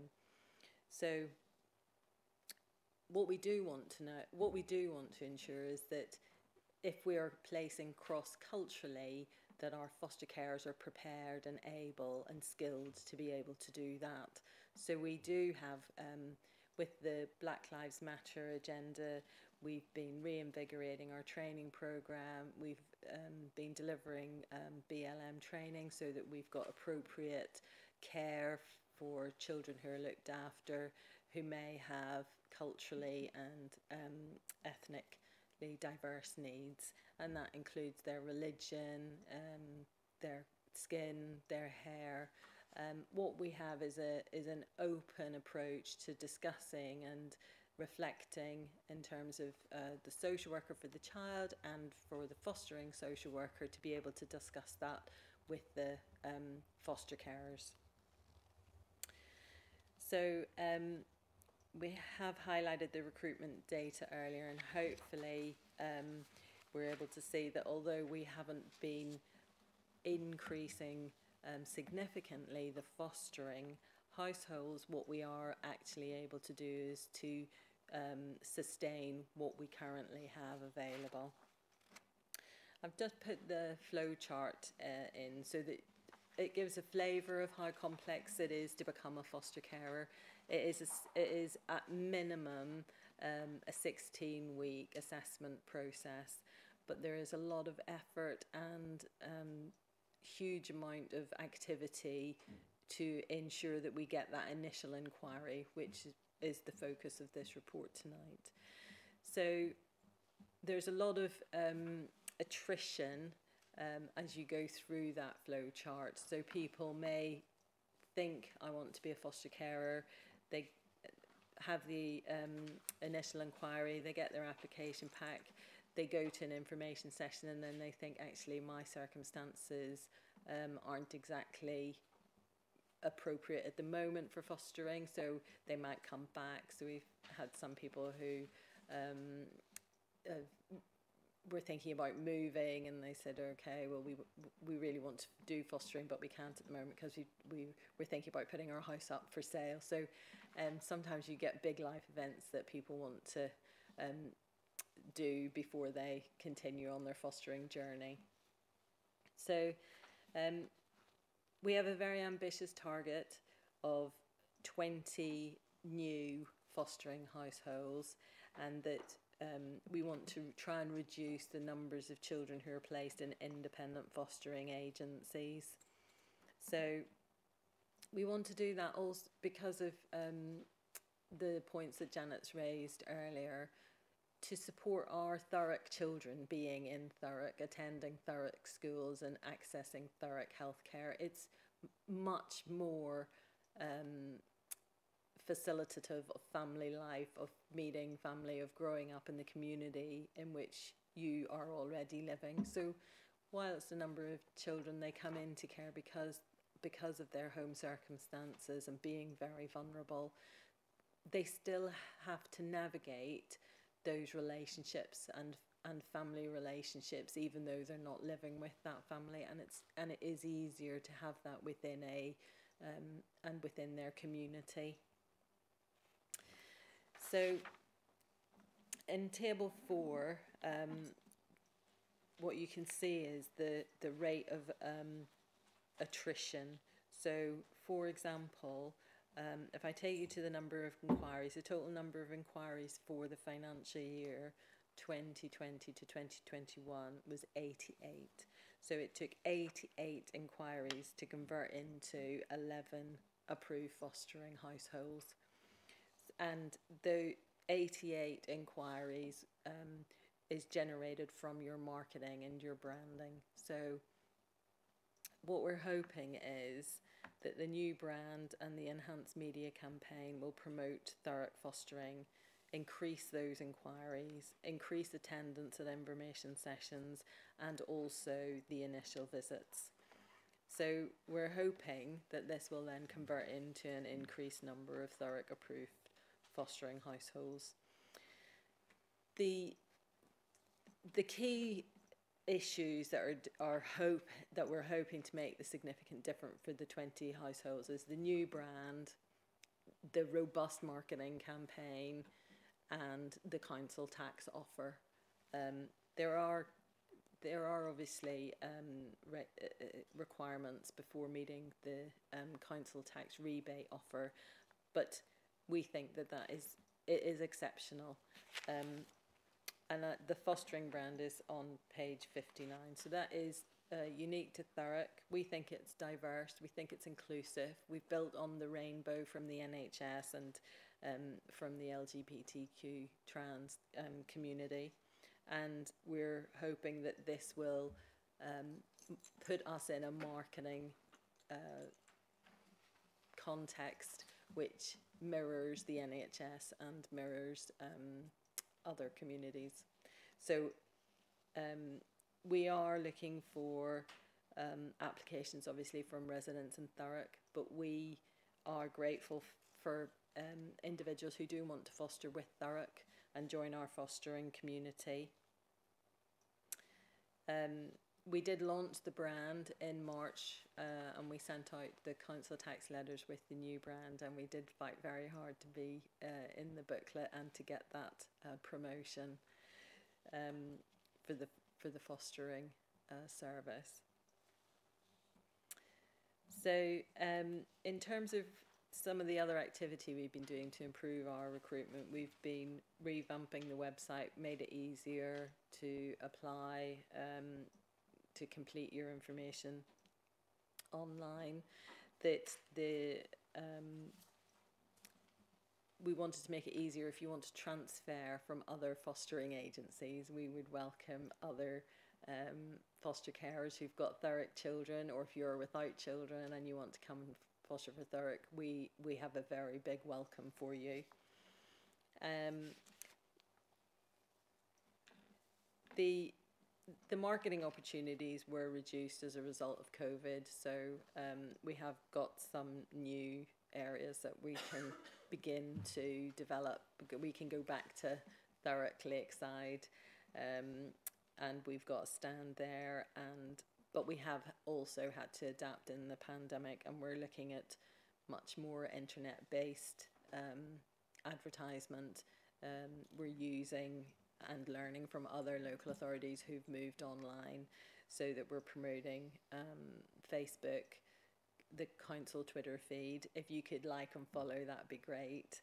Spotify, and the recruitment team have continued to use and make use of the hashtag Make a Difference. So we've used some of the excuse me, we've used some of the news feeds, and we've used for so as you scroll through, we've put Thurrock fostering in the feeds for the news, and we're working on the roundabouts as well. I don't know if any councillors have seen them on the roundabouts, but we have been very aggressive in our marketing across all of those forums. So social media, news, we're going out and about Lakeside, and also roundabouts, and progressing to bus shelters as well. We haven't really focused on the bus shelters because until people start moving around, we felt that it was more, people are still in their cars, and there's still quite a bit of working from home. So we've had a good fostering fortnight, and we've been doing blogs and promoting our council tax offer. So we have shared it with the Children and Care Council. They liked it, and they gave us some feedback about how they liked the colours, and we shared it with the Fostering Association. So I did want to just thank Thurrock Foster Carers, because they have been truly amazing, and through the pandemic, they have kept children, they've worked with us. Some of the newly recruited foster carers that we've had have said they'd have children in emergencies, and actually they've decided to keep them. We do have a fantastic set of Thurrock foster carers, and we want to grow that community, and they're very welcoming. They've been very welcoming to me. Thank you very much.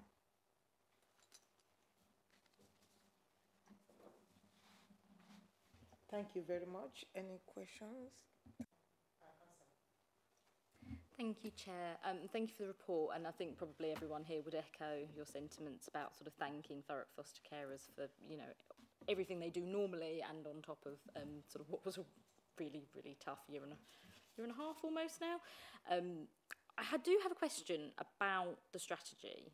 The marketing looks lovely, the branding looks lovely, and I understand the importance of getting this kind of material in front of people and saying, you know, have you thought about fostering? I am curious, though, as to what other barriers we've identified where people have heard of fostering and have thought, I might like to do that, but there is something that's standing in their way. There's something that means they can't do that. You know, they might be a really good foster carer.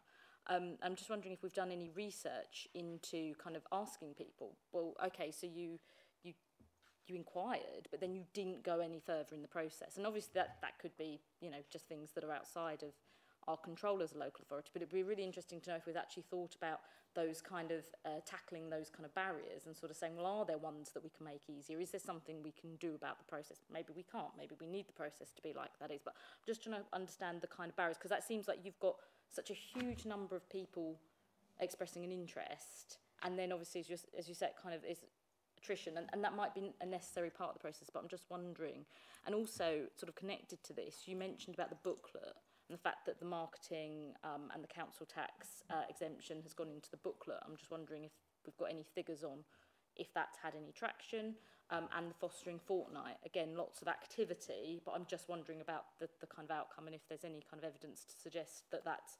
making a real difference. So we do track why people aren't able to be progressed as foster carers, and sometimes that's it can be for a variety of reasons. They haven't got the space. They haven't really thought it through about other kind of factors going on in their life, or it's just their home circumstances aren't going to kind of fit with fostering, and we do really try to support foster carers or people who are interested to become fostering, whether from all different walks of life, but there are circumstances where some people want to progress and we can't, and then other people actually, when they hear that they've got to go through an assessment, talk about themselves, go to a panel, they don't want to enter into that level of assessment or disclosure about their lives. It is an intensive process, and rightly so, because obviously we're placing our children in the care of people. So I think that there are legitimate reasons why people can't be progressed, but there are also other reasons why we wouldn't be able to progress them as well. You wanted to know how we've done since Fostering Fortnight. So following the campaign in March, there was an increase in April, and but that's tapered off in May, and we're obviously only just in June, so I don't know if that's made an impact. But what I do know is it has to be relentless, and the March to April, we were consistently, the council tax booklet made the difference because it went to every single household in Thurrock, which is why we need that social media.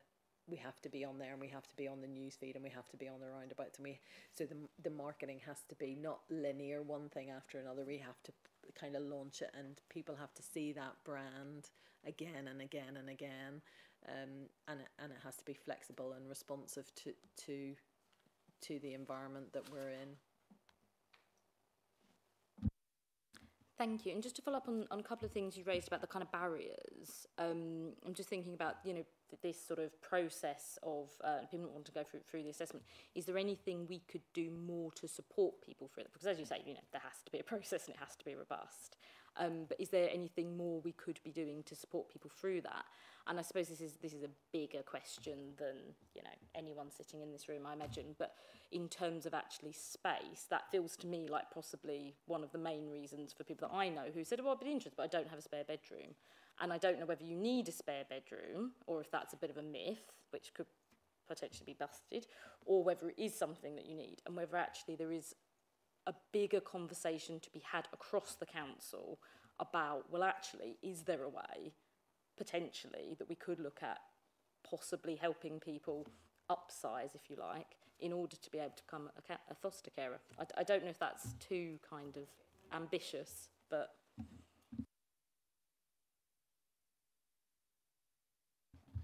Yeah, both Jenny and I actually work on the recruitment, so we see quite a lot of the new applicants that are coming in for foster care. One of the issues actually we've had very often in the past, that people are looking for a bigger house and they think if they foster they'll get one. So actually it's not a good idea to go down in that route, because then you're getting people that are doing it for the wrong reasons. We get a lot of people that come along, and when they hear about the assessment and things they've got to go into, they've got a very fairy tale idea about being a foster carer. And actually when they hear the grassroots, then they're not quite so happy about doing it, because it's a big, big change for people. And you don't foster as a person or as a couple, you foster as a whole family. Your extended family too have to be open to it and take it on board.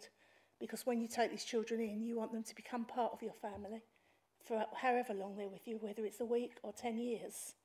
So it's something big, so people have to really consider it. We often find that people come along, they make an application, they may come back 6 months later, 2 years later, having thought it through and come along and be excellent foster carers. But, you know, it's that thing of, you know, the wheat and the chaff. Some things have to be looked at. And also, you know, the authority, if they have to find out if there's reasons that people can't go into it on that side as well. So it's not as simple as it sounds, that someone wants to be a carer and they just go through the process and become one. You know, it takes a lot more than that. So also there's an element about maybe checking in with people regularly, even if they have maybe gone quiet for a while, and that actually they might come back to the process kind of later. Thank you.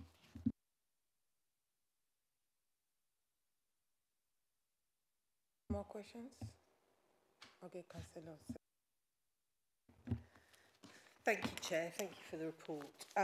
Yeah, obviously we welcome more Thurrock foster carers, and unfortunately we only get black and white in our agenda. So I did actually go online to see it, and it looks really good.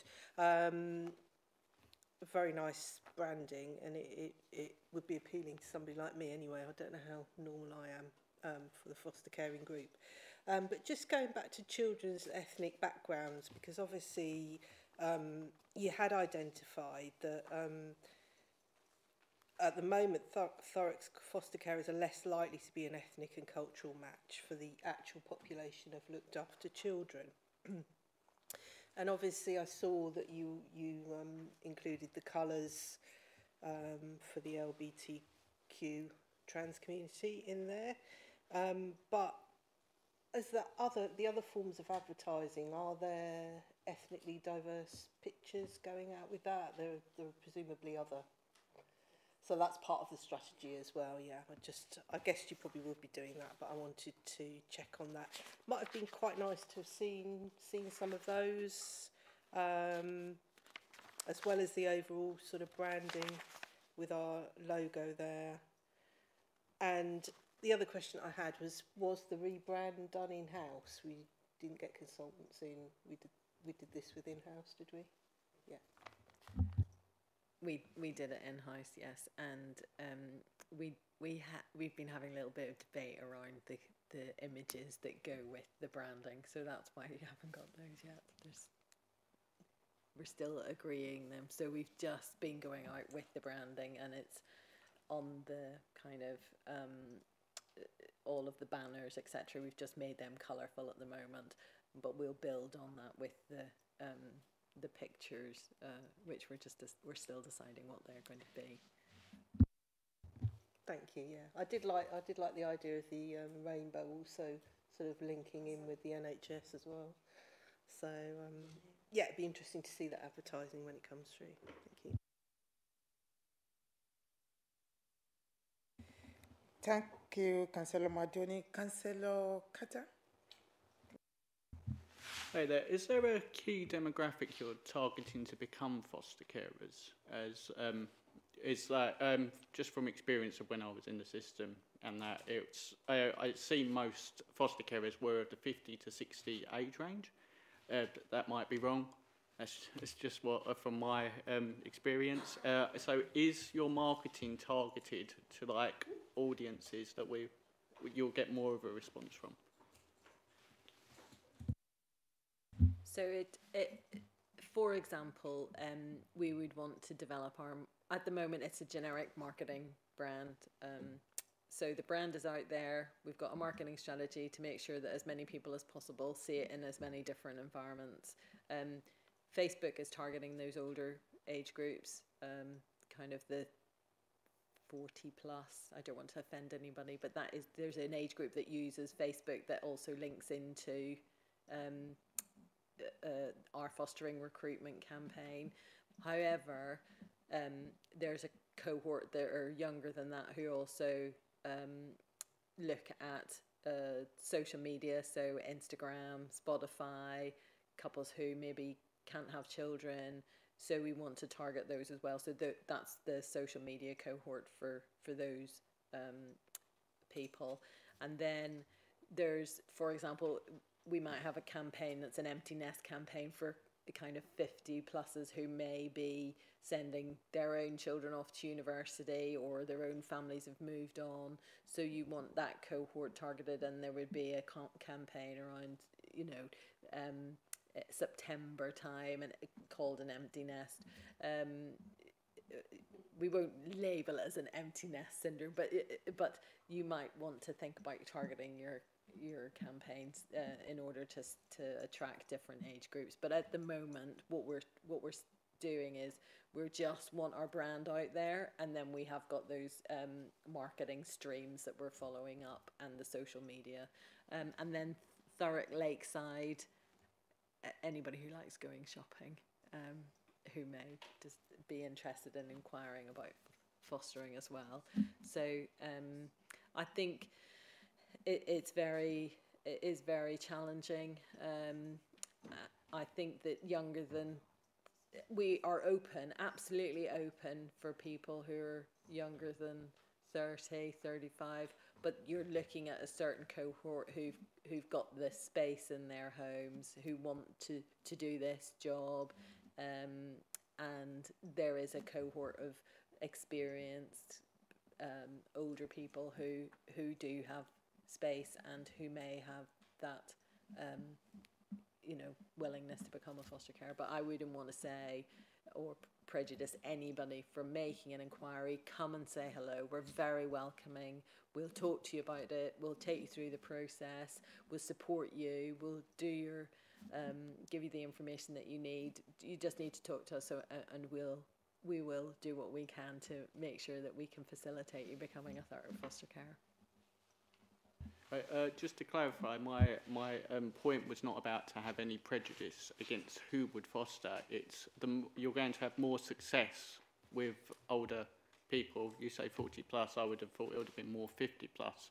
So I'd have thought it would have been a bit more effective to target that age range instead of more general out there.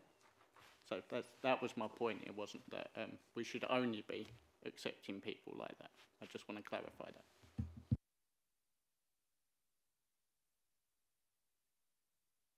Thank you, Councillor Kata. I would like to move a motion without notice to suspend Council Procedure Rule 11.1 to allow the meeting to continue beyond 2.5 hours time limit, maybe for extra 30 minutes, if you don't mind.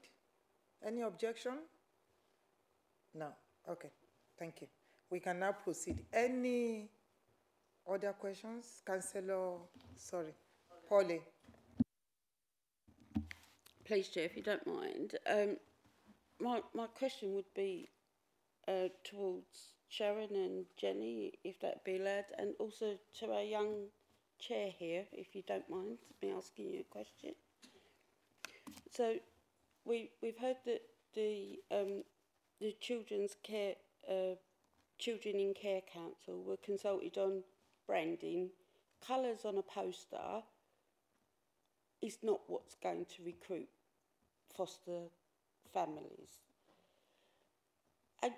Any opportunity have you been able to meet with other children in other authorities in care to see if they're what's the good things about Thurrock, what could we do better in other authorities? Has there ever been any suggestion you might do that? Sorry, I'm slightly confused to what the question is.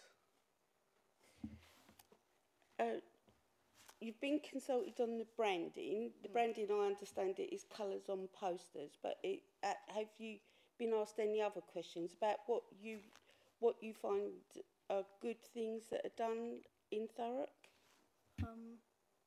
Yeah. We actually had a meeting last month about the branding, and I know that members said that compared to what it was before, it was a lot better. But what was also mentioned, although it's very colourful, so it's very appealing,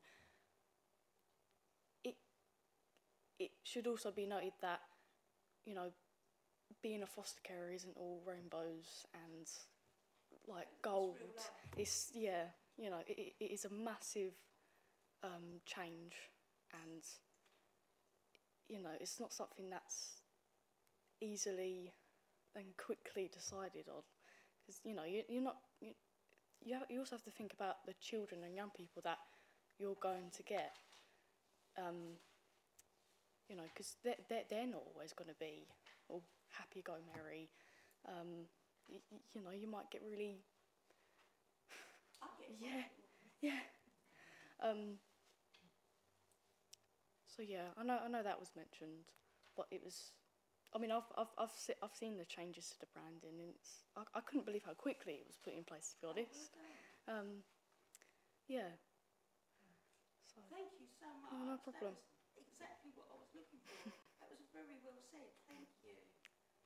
No problem. Sorry, I just wanted to go on. You said about were the Children in Care Council able to speak to other local authorities. We are in the process of making appointments to go to other Children in Care Council meetings. So Christopher or one of the other young people will be actually going to sit on the panel of these Children in Care Councils in the Eastern region. So at the moment we're talking with Essex and Bedfordshire have offered. Sure. And I should find out tomorrow if there's been something happening with that. So that's fantastic, because I think Luton would have very similar deal.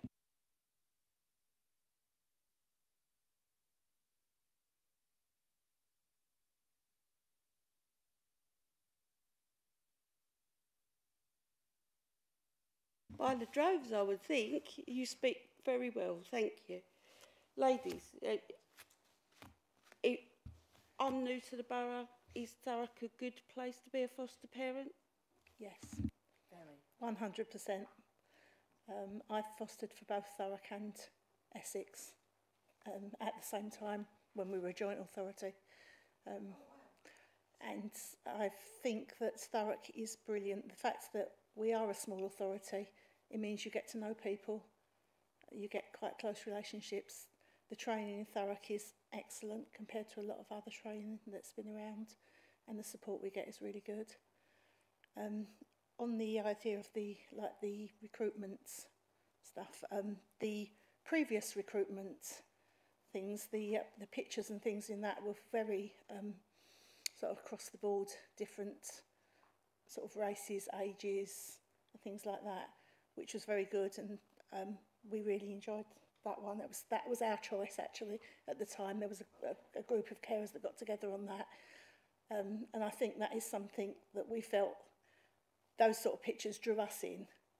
I really like I mean, I think I call it like the whole spectrum of colours more than the rainbow. It covers sort of everything, which I think is really good. But having the other pictures and things to back that up is something I think that draws carers in to that.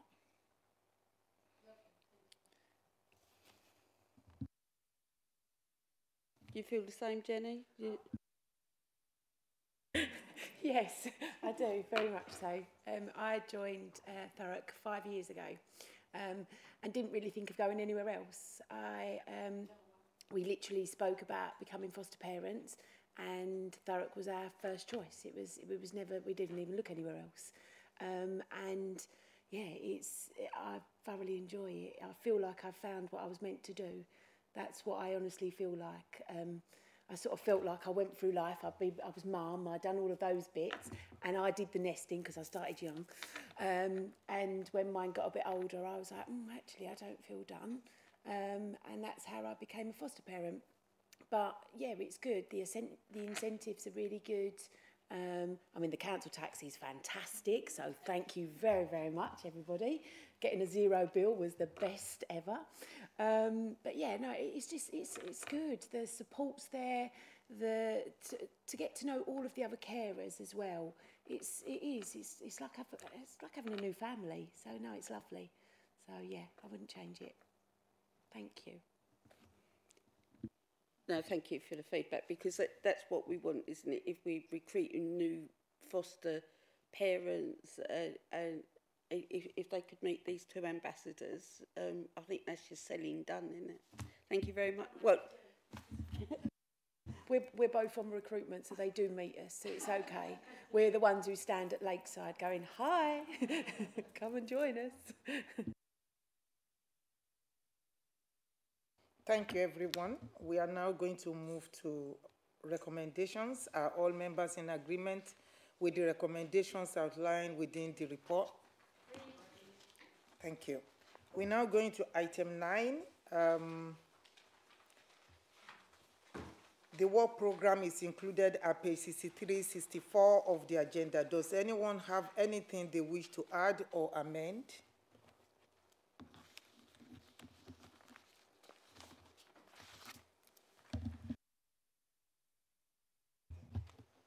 Thank you, Chair. Just to say, I think we had an email through from Wendy before the meeting about an independent visitors report that was going to be added to the agenda for September, but it's not on there at the moment. So just to flag up that I think that needs to be added to the work programme. I think it's on for January. I think it's on for January. Oh, right.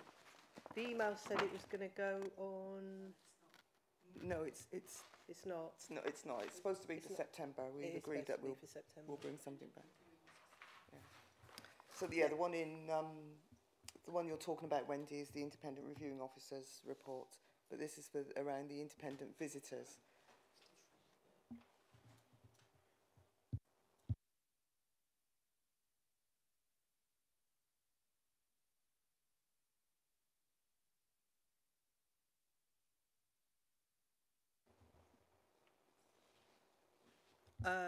Yeah, I think that's going to be added on for September. Is that right? Yeah. Okay. Any other questions? Anything you want to add, amend from the councillors, members? None. Yep. Okay. I suppose, obviously, we've got a lot of new counsellors on corporate parenting. It would be really helpful if people let us know if there's things that they particularly would like to know more about. Obviously, most of you were at the training just before this committee. So if there's anything you think I'd really like to know a little bit more about, then we can look at adding that to the programme.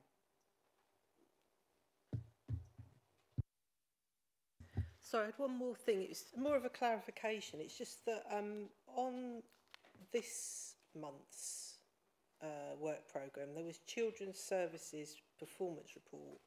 What we actually got was a Children's Social Care Performance Report. Is that just a typo? Is that just a typo, or was that another report that was supposed to come and didn't come? So, Councillor Muldown, this agenda was published before annual council and all the reports that were received, so it just needs to be amended to reflect what the reports actually were in this agenda. Yeah, can I just double check, because when I was reading the minutes of the last meeting, when I had a look at the agenda for the previous meeting, there was something about a Children's Services Performance Report being brought, but it seems to me that we always have a Children's Social Care Performance as a standing agenda item. So was the Children's Services Performance Report something additional? No, they were just referring to that. Okay, thank you. Thank you for clarifying that. Okay, once again, thank you everyone for coming, and that concludes the business of the meeting this evening. I now declare the meeting closed at 21:34. Thank you.